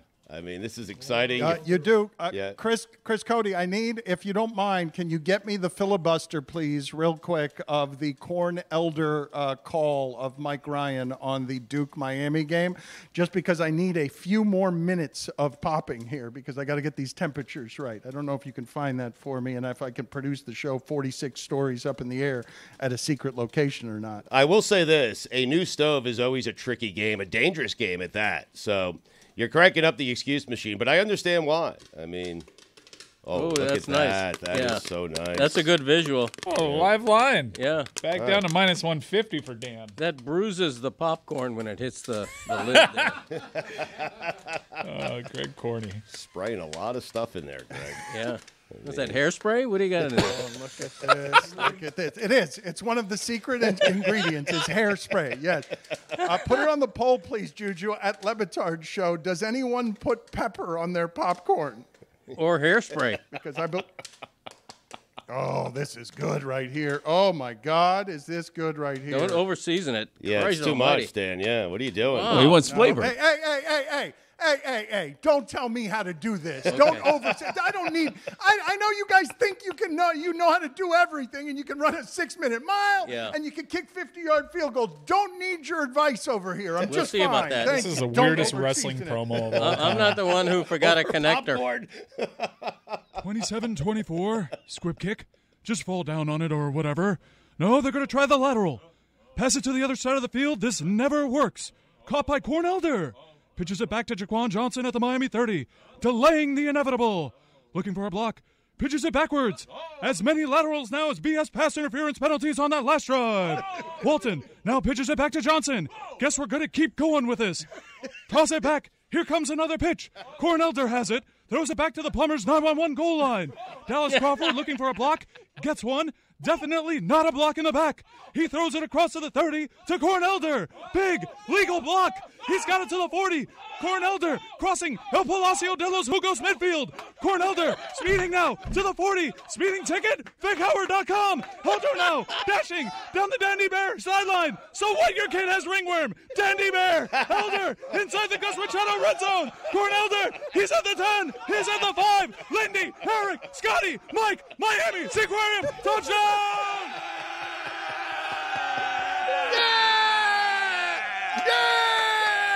There are presently no flags on the field, and certainly no one will have a problem with how this game ended. Oh, wait, we don't speak English, so everyone hates us. I hear something new every time I listen to that, and I laugh at something new every time I listen to that. Ringworm is what got me that time. Why do you keep spraying your popcorn? I have popcorn. No, I'm not giving away any of the secrets. I'm ready to come back down, though. I have popcorn all over the floor here. I think I haven't tried it yet. John Reed, you want to stick your hand in here? You want your hand? Come on, John Reed's hand. Whoa, John Reed. Whoa. One finger. All right. You said stick the hand in that one, right. to mix it all up. All right, I'm bringing it down now. I'm coming down right now. You guys ready for this? Oh, it's we are magical. born ready, Dano. Yeah, it took you long enough. When we come back, Greg Cote will do his. We've got a handful of disasters going on. I've just walked into a room where Chris Cote is infuriated with his dad, and I saw Stugotz chewing popcorn when I came in. What? Which I don't think is the way we were supposed to do this. So, and incidentally, I left a mess 46 floors upstairs because the stove burnt into one of the plastics that I was holding things in. No.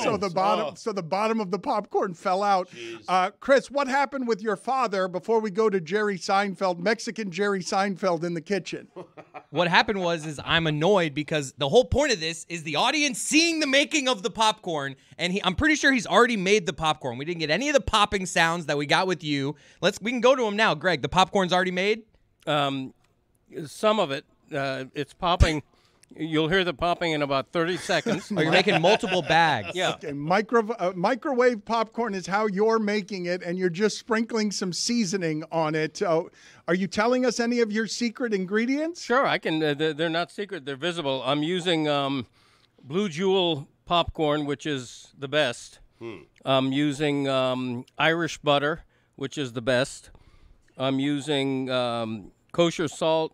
I'm falling asleep lemon as I'm pepper, saying it. Which is the best. Which is the best. And very and Trumpy. Parmesan, grated Parmesan cheese. Which is the best. I mean, grated. Put it on the poll, please, Juju. Is grated Parmesan cheese the best? Yes or no? You're nervous. I finally wrapped my head around who Tony reminds me of today. He looks like John Stossel, like this. Wow, that's a great reference there. Old 2020 Who's that? episodes.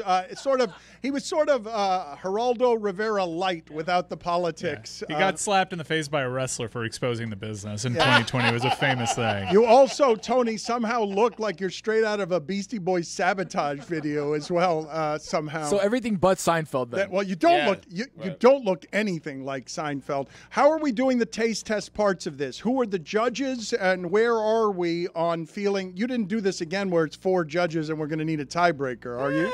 Yes. Well, Roy can't eat today. Okay, I had 5. In my mind, it was going to be me, Tony, Roy, Mike, and Stugotz. Boom, 5, best out of 5, but Roy is fasting right now. 5 totally impartial judges.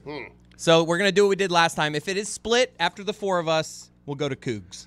Okay, and I do really feel like there's something cheap about going to the microwave for this. Not choosing right? Greg. This is microwaving the popcorn is barely trying. Like, it's not really trying. I mean, you guys have talked a lot of junk about each other. I'm really surprised at how hostile this has all become. I'm also not at all surprised that you screwed up on the stove and burnt the plastic receptacle. Now, Dad, have you started seasoning yet? Because this is your 2nd bag of popcorn you're throwing on there? This is the 3rd, and we're seasoning as we speak. Oh, nice.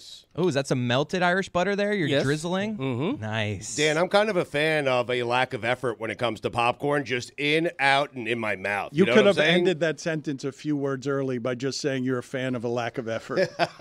Then we wouldn't have gotten in, out, inside my mouth. Right. Hey-o! Sometimes you over-prepare the popcorn and you think too much, and it's not as good as you want it Well, to be. I will tell you that one of the things that makes me nervous here is that I'm always making my popcorn to be a healthy popcorn. So I can't use cheese and popcorn. You lose. I can't use, I'm at the disadvantage of I can't use cheese and butter. Those are not among my ingredients. What are you spreading right now, Dad? What is that? That was lemon pepper. Oh. Wow. Whoa. Yeah, all right. And now I'll what? hear this man out. And now what? Parmesan cheese, parm. Which is the best. His connector. It's pretty good, but it's not a connector. So what were you were spraying something that was top secret, but you that was a healthy amount of spray Yeah, that do you we were have- putting on there. That didn't look super healthy. I'm being told we have B-roll of Dan putting a crazy amount of seasoning on his food. It's not necessarily seasoning. That is the seasoning. Yes, that's not crazy. That in fact, it was too light by the time. You're still going. It was too light? Yeah, it was too light because it goes 5 all the way more through. seconds. Yes. My God. Yes, it's drowned in it. That's correct. That's exactly how you do it. I've got it. It's ready for anyone who wants to try it. I would like Thanks, to try Dan. it, but are we going to do the Yeah, we have to do. Yeah. Is Together. there more Right. pomp and circumstance to this, or you're just going to put it in my mouth? Circumstance. Let's bring one of these bags in here. Let's take both of the bags. You guys do this however it is that you want to do this. That's the same batch because the colors look a little off. They do, yeah. Yeah, Stu, you keep that one. Okay, I'll keep this. A lot of stuff in here. Before we start tasting, though, let's go back out to my dad. Dad, are you doing your finishing touches? Where are we in your process? We are just about done. It's going to be ready to taste. All right, maybe put it into 2 different bowls so we can get one in here in our room and then bring one in there We with didn't Dan. save any money on the cutlery there, huh? We went with the fine china there. Wow, these seem like really bold flavors. I'm going to need a palate cleanser in between tastes. Yeah, we're going to need some cups of water if we could, folks. A little moose boosh. A little moose boosh. Look at Greg. Greg. I don't know, man. I'm trying. All right, so do we want to change the odds? Looking at Dan, seeing what my dad's done, like, what do we think? No here? connector. I mean, new stove. This is a pick'em line. Minus 110, minus It has 110. it has Collect on the tightened up. juice. I think it has tightened up a little bit. I mean, I've made a ton of excuses, so I have already. And on top of everything else, I can't tell you when I was cleaning up the burnt plastic. I'm like, man, this is what choking would look like at the height of what sports feels like. This is. I am choking. So what happened there? You just rested a plate on a stove that was on? I'm using a stove I have never used before, and I had and the gadgetry is a little bit confusing. It's got a lot of protective and plastic devices around it. Just referred to as stove as gadgetry. It was. It was. If I showed it to you, there was a single, a double, a triple, and I'm like, what the hell is this? Like, Okay. Why am I Just a going? knob. Why I'll take your word for it. Why am I going triple the heat on this? I don't need triple the heat on this. Wow, now my dad is spooning the popcorn Wow. into separate bowls for each of us. Presentation, he gets the win here. The presentation is Wait a way minute. nice. No doubt. You just I handed get my own dish. You just handed people like 2 bags. Ziploc bag. I didn't know that there was a presentation element to I mean, this. it's a contest. It's a pop-off. This was all taste, not Top Chef. It's Who not won? superficial. It's just Who won? taste. It's just give me I mean, gourmet I'm not gonna taste. I'm not going to discount the presentation just I'm with because you. you did, sir. Yeah. Well, I can go out there and present You if can. I You want. too late. I Yeah, mean, you you had your tried chance, to, right. and you burnt the plastic. I didn't know this was a beauty contest. I thought it was a personality You contest. choked. I did I'm choke. with Dan. This is not. There's no visual here. Whatever's in my mouth, that's what I'm judging. Well, it's like telling the jury to just disregard what you just heard. Like, they can say yeah, but in the back of their minds. All right, I am ready to be All right, tasted. come back into the studio. I don't think we're going to need Cougs. I got to be They're bringing honest in a with bunch of water here for So us. Stugotz has already decided where his vote is going because he's already eaten Greg Cody's popcorn before he even seasoned it. Like, this is the thing. Stugotz just went in there and ate a plain microwave popcorn, and that's what he's going to vote for. Like, with no seasoning, just something, just Orville Redenbacher's thrown in the microwave for 90 seconds. It was delicious. All right, I guess now we all just kind of look dig at in. this. Okay. All right, but Where's Greg Cody? Greg Well, hold Cody on, back no. in the studio. We can't just dig in. We have to do this. We try Dan's first. We try Greg's second. Right? Okay, yep, Right. because Dan's has been made longer. We don't want it to get stale, so we'll go to Dan's first. Roy, how long have you been fasting?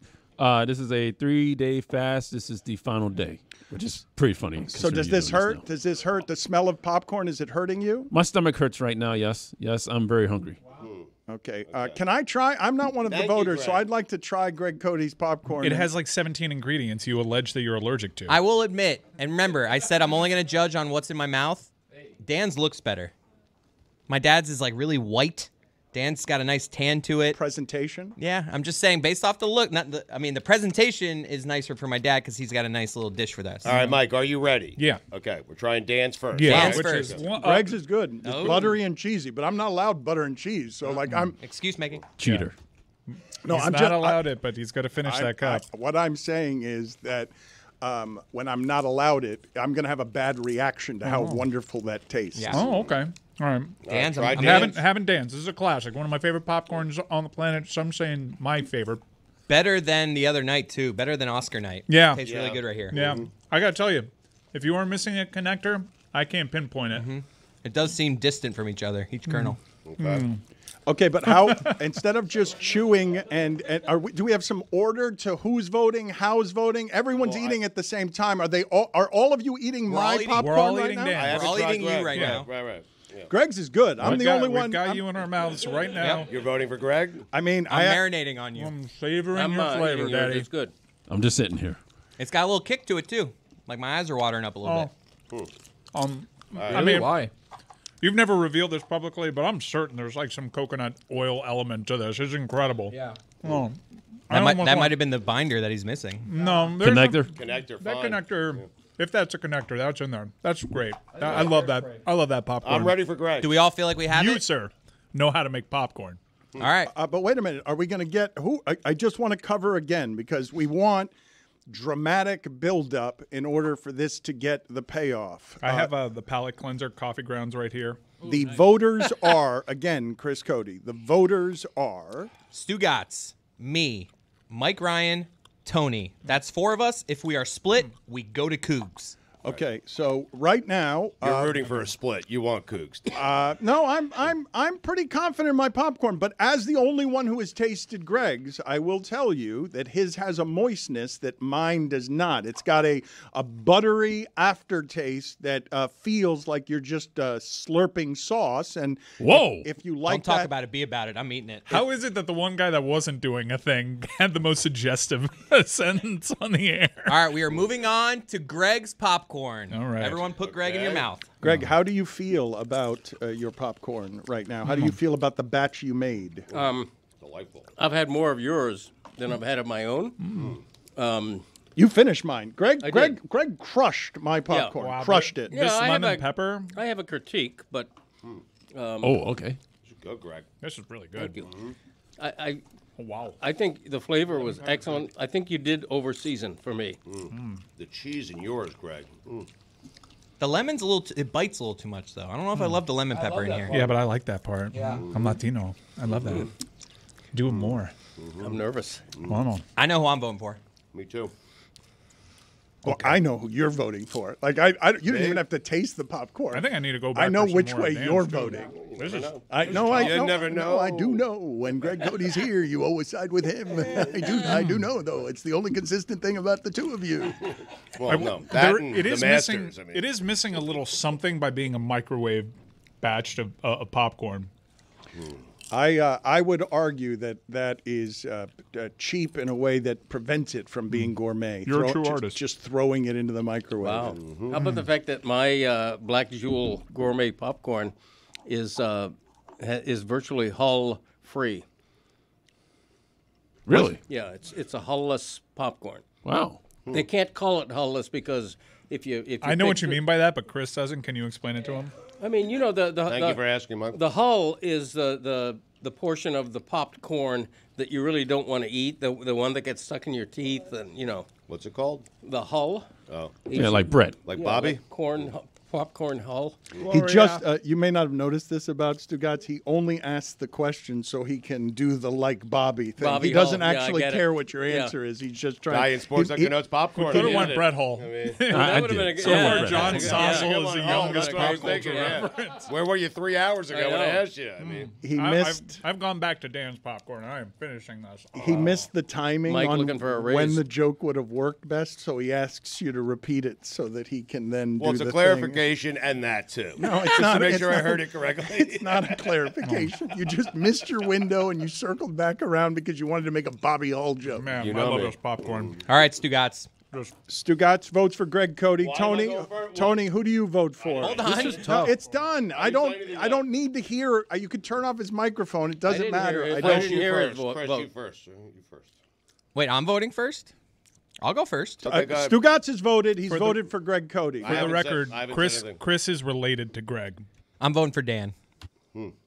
I'm being honest. It's just the taste. It's what I would go back. I just did. I closed my eyes. I said, if I was at a movie right now, which of these would I want to have? Your for the entire father movie? is so pissed at you. The way that he stared at you was a look of parental disapproving I haven't seen from him at you since you were 7 years old. The lemon just was a little. I don't know. I generally love lemon pepper, but I didn't love it on popcorn. So it's 1-1. Stugotz, I haven't and I don't voted yet. need to hear from Stugotz has not Stugotz. voted. I don't. He has I want to voted. hear everyone's vote specifically. I'm telling you how 'Cause I'm keeping Stugotz track. is Who's going next? to vote. Tony? So, guys, I'm I'm a little torn. Me and Mike back here are very distinguished popcorn enthusiasts. It's not and true. We're looking at certain things, right? Yep. Dan's popcorn seasoned beautifully.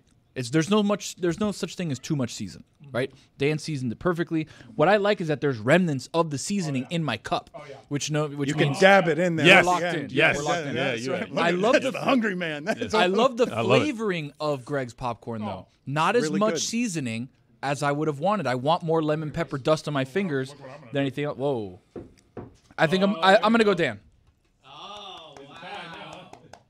Could Greg Cote go 0-2 in cooking contests? Looks like it. He's going to be mad at you. Like, he's going to bring this home. He's going to take you out of his will.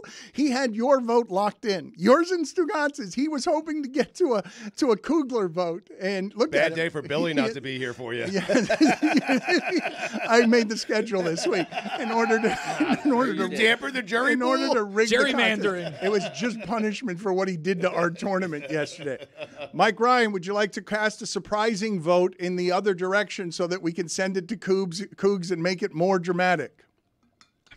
I do feel all this pressure to make it more dramatic right now. It's only 2-0. I still have a chance. Exactly. Yeah, It's 2-1. You have Stugotz's vote. It's 2-1. Stugotz hasn't voted yet. 2-1. 2-1. Until I hear his vote, he hasn't voted. Okay. Stugotz, what's your vote? Did Mike vote yet? No, you go ahead. No, you go first. No, Mike already voted. Oh, I He did. hasn't voted. He hasn't voted. Somebody vote. It's 1-1 right now? It's 2-1. 2-1. It's 2-0. It's We need your 2-1 vote. with yours. It's 2-0 who? Mike, what's your vote? I'm really sorry. I'm going to take the drama out of this. Yes. No. I'm going with Dan. Oh. It's 3-0. the best popcorn, and he is my boss. Wow. I vote Dan too. Oh, it's a sweep. Oh, no. Oh, no. You gave it a run, kid. Should we go to Cougs? You gave it a run. Yeah, The go to money Cougs. ball. Make it 5-0. The money ball with Cougs. Your dad is so mad right now, Chris. You gave it a hell of a ride, man. I'm gonna go get more. It's just Yeah, the seasoning. I needed more seasoning. I'm having yours right now, but I put Dan's seasoning on top of it. 0-2. He's so mad at me. And that's without the connector. I would have. I don't. How much would I have won by if I had used the connector? I don't even want to know, damn. Your popcorn is so good. Please, more money, please. I love you, Dad. More money for me, please.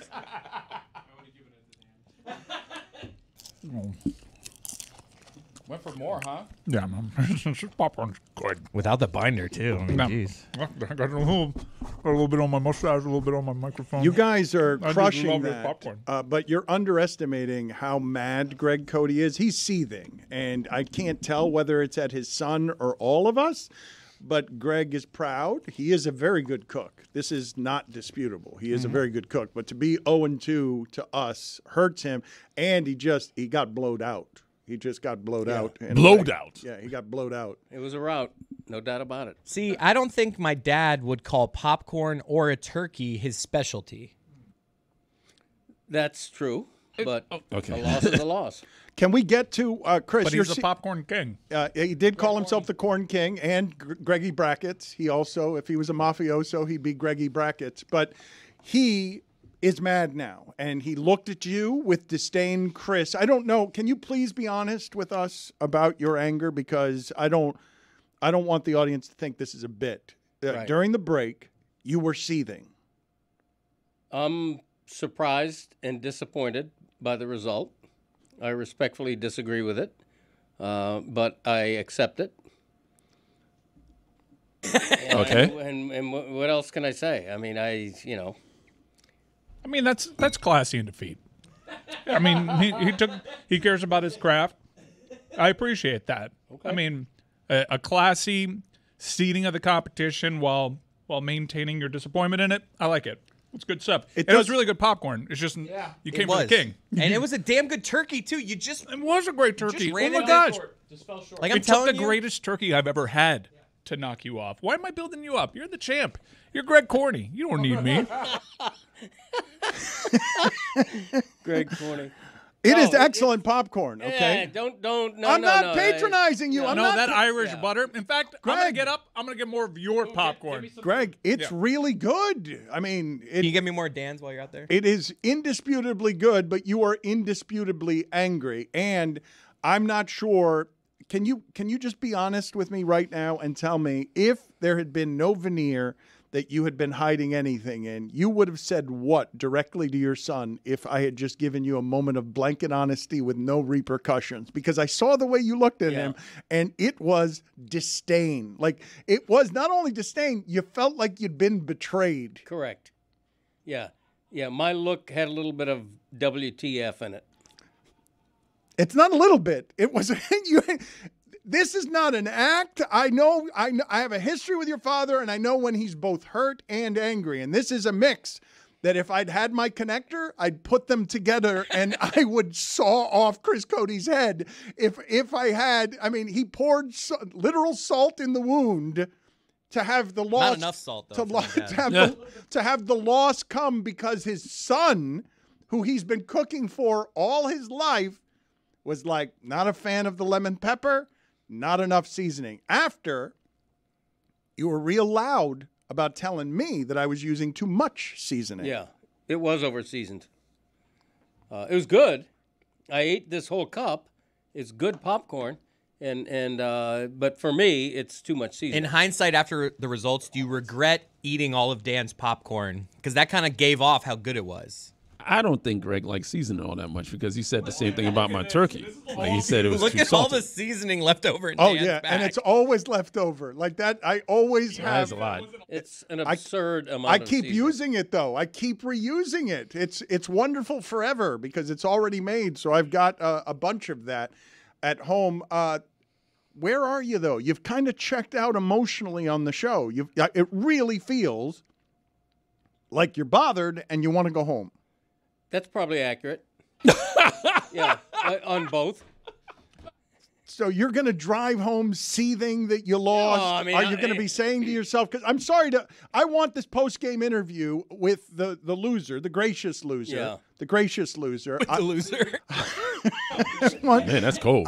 We usually use runner-up or finalist, but yeah, please continue with the interview with the loser. The gracious loser. We're here now with the loser. He's giving us good post-game press conference at the time of maximum emotion. I'm going to get over it. Don't worry about me. We're here with loser Jimmy Butler. Jimmy, you've lost in the finals so much, you're a loser. What food item challenge somebody at what's your food? It's a pork butt, right? Isn't that what you It's a say you pork do the butt. best? Yeah, but I'm done with this kitchen. No, come on. No. Wow. We're done. 0 for 2. A man's ego and emotion can only take so much. No, I've retired from the Meadowlark kitchen. Oh, as a loser. It's been a fun run. A gracious loser. Correct. He Yeah, eats butt all apparently. the time. Yeah. It is on the road, and we should afford him that. But, I've had your soup. Your soup's really good. Soup's excellent. You just came for the king. Now, you were known as a turkey king, but then you had a worthy challenger. And even you Correct. admitted Yeah. that was a superior bird. No, Roy made a great turkey. So you're willing to admit Roy's was better, but not Dan's popcorn? Is After that where you're losing at? 4-0. For me, it's all a matter of taste, right? Literally. That's all it is, Yeah. Yeah, I mean, really. for me, Well, you guys said it was about presentation, and it seems like I won on taste. it was, I would say, extremely overseasoned. For Wow. me. Wow. I think it's like I could tell in the kitchen when you were just literally like pouring all of that stuff on the corn. The corn has to be the star of popcorn, and your popcorn does not allow the corn to have the stage to mostly to itself. So You do this with that's where we differ. You do this with nachos too. He doesn't like a lot of cheese on his nachos. No, I he's wanna like the taste the chip nacho. wants to be the star. I'm like, I got Exactly. news for you, bud. The chip is not the star here. I mean, there are some. When you eat a grilled cheese sandwich, you want the toast, the bread, and the cheese to marry well. You want to taste both. With popcorn, you want the corn to stand out, and you want the seasoning to be the supporting actor. Juju, put it on the poll, please. Does the corn want to be the star of the popcorn? Does the chip want to be the star of the nachos? Tony, yes. Before we leave here today, and Greg, I'm sorry that you were so angry about this. Well, you weren't. You stopped being a gracious loser when you said it was extremely overseasoned. For Now my you're palate- criticizing the winner. Now No, you're for my palate, it was extremely overseasoned. And the This is pretty damning evidence. The evidence is in the back. I went to go Your grab Honor, popcorn. that is Exhibit A of my contention. I rest my case. Okay, but I Thank you. disagree with you that the And my corn- dad was like pinching a little like I know, over I know. But how did I win? It's because I know my audience and they're gluttons and the excess We're Cuban. is. We have very refined palates. Well, speaking of that, thank you for bringing that up because Tony has now learned that he has a demo Tony, who is getting very popular around here with a number of different demos, is more popular with one demo than all the other demos. Now, you might think, lecherous Stugotz, the way he's been pining for Tony, that would be the demo. It's sort of like that, but it's older. It's much older, Dan. And what I've realized, guys, is the demo that I kill in my Q rating in this demo is like astronomical. It's Cuban women from 65 to about 85 is a demo that I dominate. Okay, so I had a doctor's appointment, and all the ladies that work at my doctor's office are in the demo. 65 to about 70 ladies who take their blood, do all the things that the nurses do inside the office. So when I walk in to the doctor's office, I am a superstar. They roll out the red carpet for me. No te sientas ahí, ven conmigo. They take me into the back. Como tú estás tan grande, tú estás haciendo peso. Oh my God. Yeah, they're asking me how you're so big. What are you doing? Are they holding your elbow, touching your arm a lot? Of course, because they're feeling, they put the stethoscope to listen to your heartbeat. You won't struggle to find this vein. Exactly right. So I go like this, ¿cuál brazo quiere? Because they were going to take out some... ¿Cuál brazo quiere? Because they were going to take some blood from me. And she's like, oh my God, qué fuerte tú estás. They're, of course, treating me like if I'm... Flirting with you. Imagine. Yeah, you don't have to spank this Like if I'm George Clooney in there, right? So... They start taking my blood, whatever. So much seasoning flew off my hands when I slapped my face, actually. It's all trapped under my nails. Now, again, this isn't only at the doctor's office. This is when I go to the bakery, because I go to a specific bakery every Saturday morning. They talk to me like the same way. I just have become a icon in the 60s and 70s and 80s Cuban women demographic. I feel like your mom is in that same area where... Yeah, mom loves Tony. Mom loves Tony. Yes, no offense, but I do great in the Le Batard household. And I have a top 5 list of names that I get called when I'm either at La Ventanita, at the medical establishment that I'm doing stuff at. It's funny, this isn't sexual harassment when Tony's receiving it. No. And old Cuban ladies are giving it. No, never. If the shoe's on the other foot, though, this would feel all weird. It would. But again. Is you calling it, I don't know the phrase you just used, a medical establishment instead of doctor's office, is that me referring to the kitchen as the eating area? Yeah, it's you getting caught up in the air. I got things to say, but I got to cram it in. All right. Do you have OLI? I have one OLI. I mean, considering how big he's gotten over the last year, medical establishment might actually be a stretch for whoever this is. All right. OLI. What do we have? Mi tesoro. Wow, really? That's OLI. That's OLI. Mi tesoro in English is my treasure. Is this medical establishment by any chance on Bird Road? And it looks like a house. It's off of Bird and 57th, actually. Now that you mention it, but a little bit further, closer to Corway. They got that whole row of just shady houses that got tax permits. Tony Bosch Avenue is what it is. Number 5. Mi corazón. Oh, my heart, yes. My heart. I mean, when you walk in and say, let me get, dos croquetas, let me get this, let me get, eso es todo, mi corazón. And I'm like, no, I need to buy more. It's also what I say after I have all this sodium. Tesoro, is that treasure? I think of that as jewelry or bauble. I think of it as like a piece of treasure versus the actual treasure. I feel like the way I take it is a treasure chest of things that are just incredible. How do you take it? Number 4. Mi rey. Oh, wow. My king. Yeah, this is definitely a house. My king. When they're taking my blood, que fuerte tú estás, mi rey. I'm like, ladies, come on. Come on, what do you want me to do? This is a strong list. Number 3. Mi amor. Yes. My love. Yes. I mean, like, come on. Number 2. This one is in the lineage of mi rey, but it's something that feels a little bit more personal. Mi príncipe. Whoa. My prince. Wow. When you walk in... That one feels better than king because I'm like, oh, you still think I'm young. Exactly right. Mi príncipe. Like, it's amazing. It's also more syllables of affection. The Latin language is very loving. They thought about that one. We're inefficient. We use a lot of syllables where we could use a few. Number 1. Number 1, there's nothing better than when you're getting that tostada, los huevitos fritos, la colada, whatever, and they call you... Come is number 1. No. They call you mi vida. Wow. Yes. My life. list. My entire life. My life. You're everything to me right now. It's an excellent list. It's a great list, mi vida. An excellent effort by both Tony and the loser, ladies and gentlemen. Greg He Cote. is still steaming. He's so mad.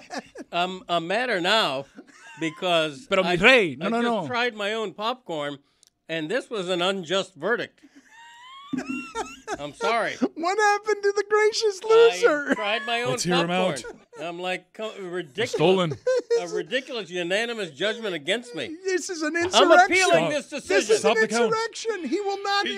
You can't say stop the count when you got blanked though. I am appealing this decision. You're not allowing the vote to stand. You're against democracy. He won by a lot.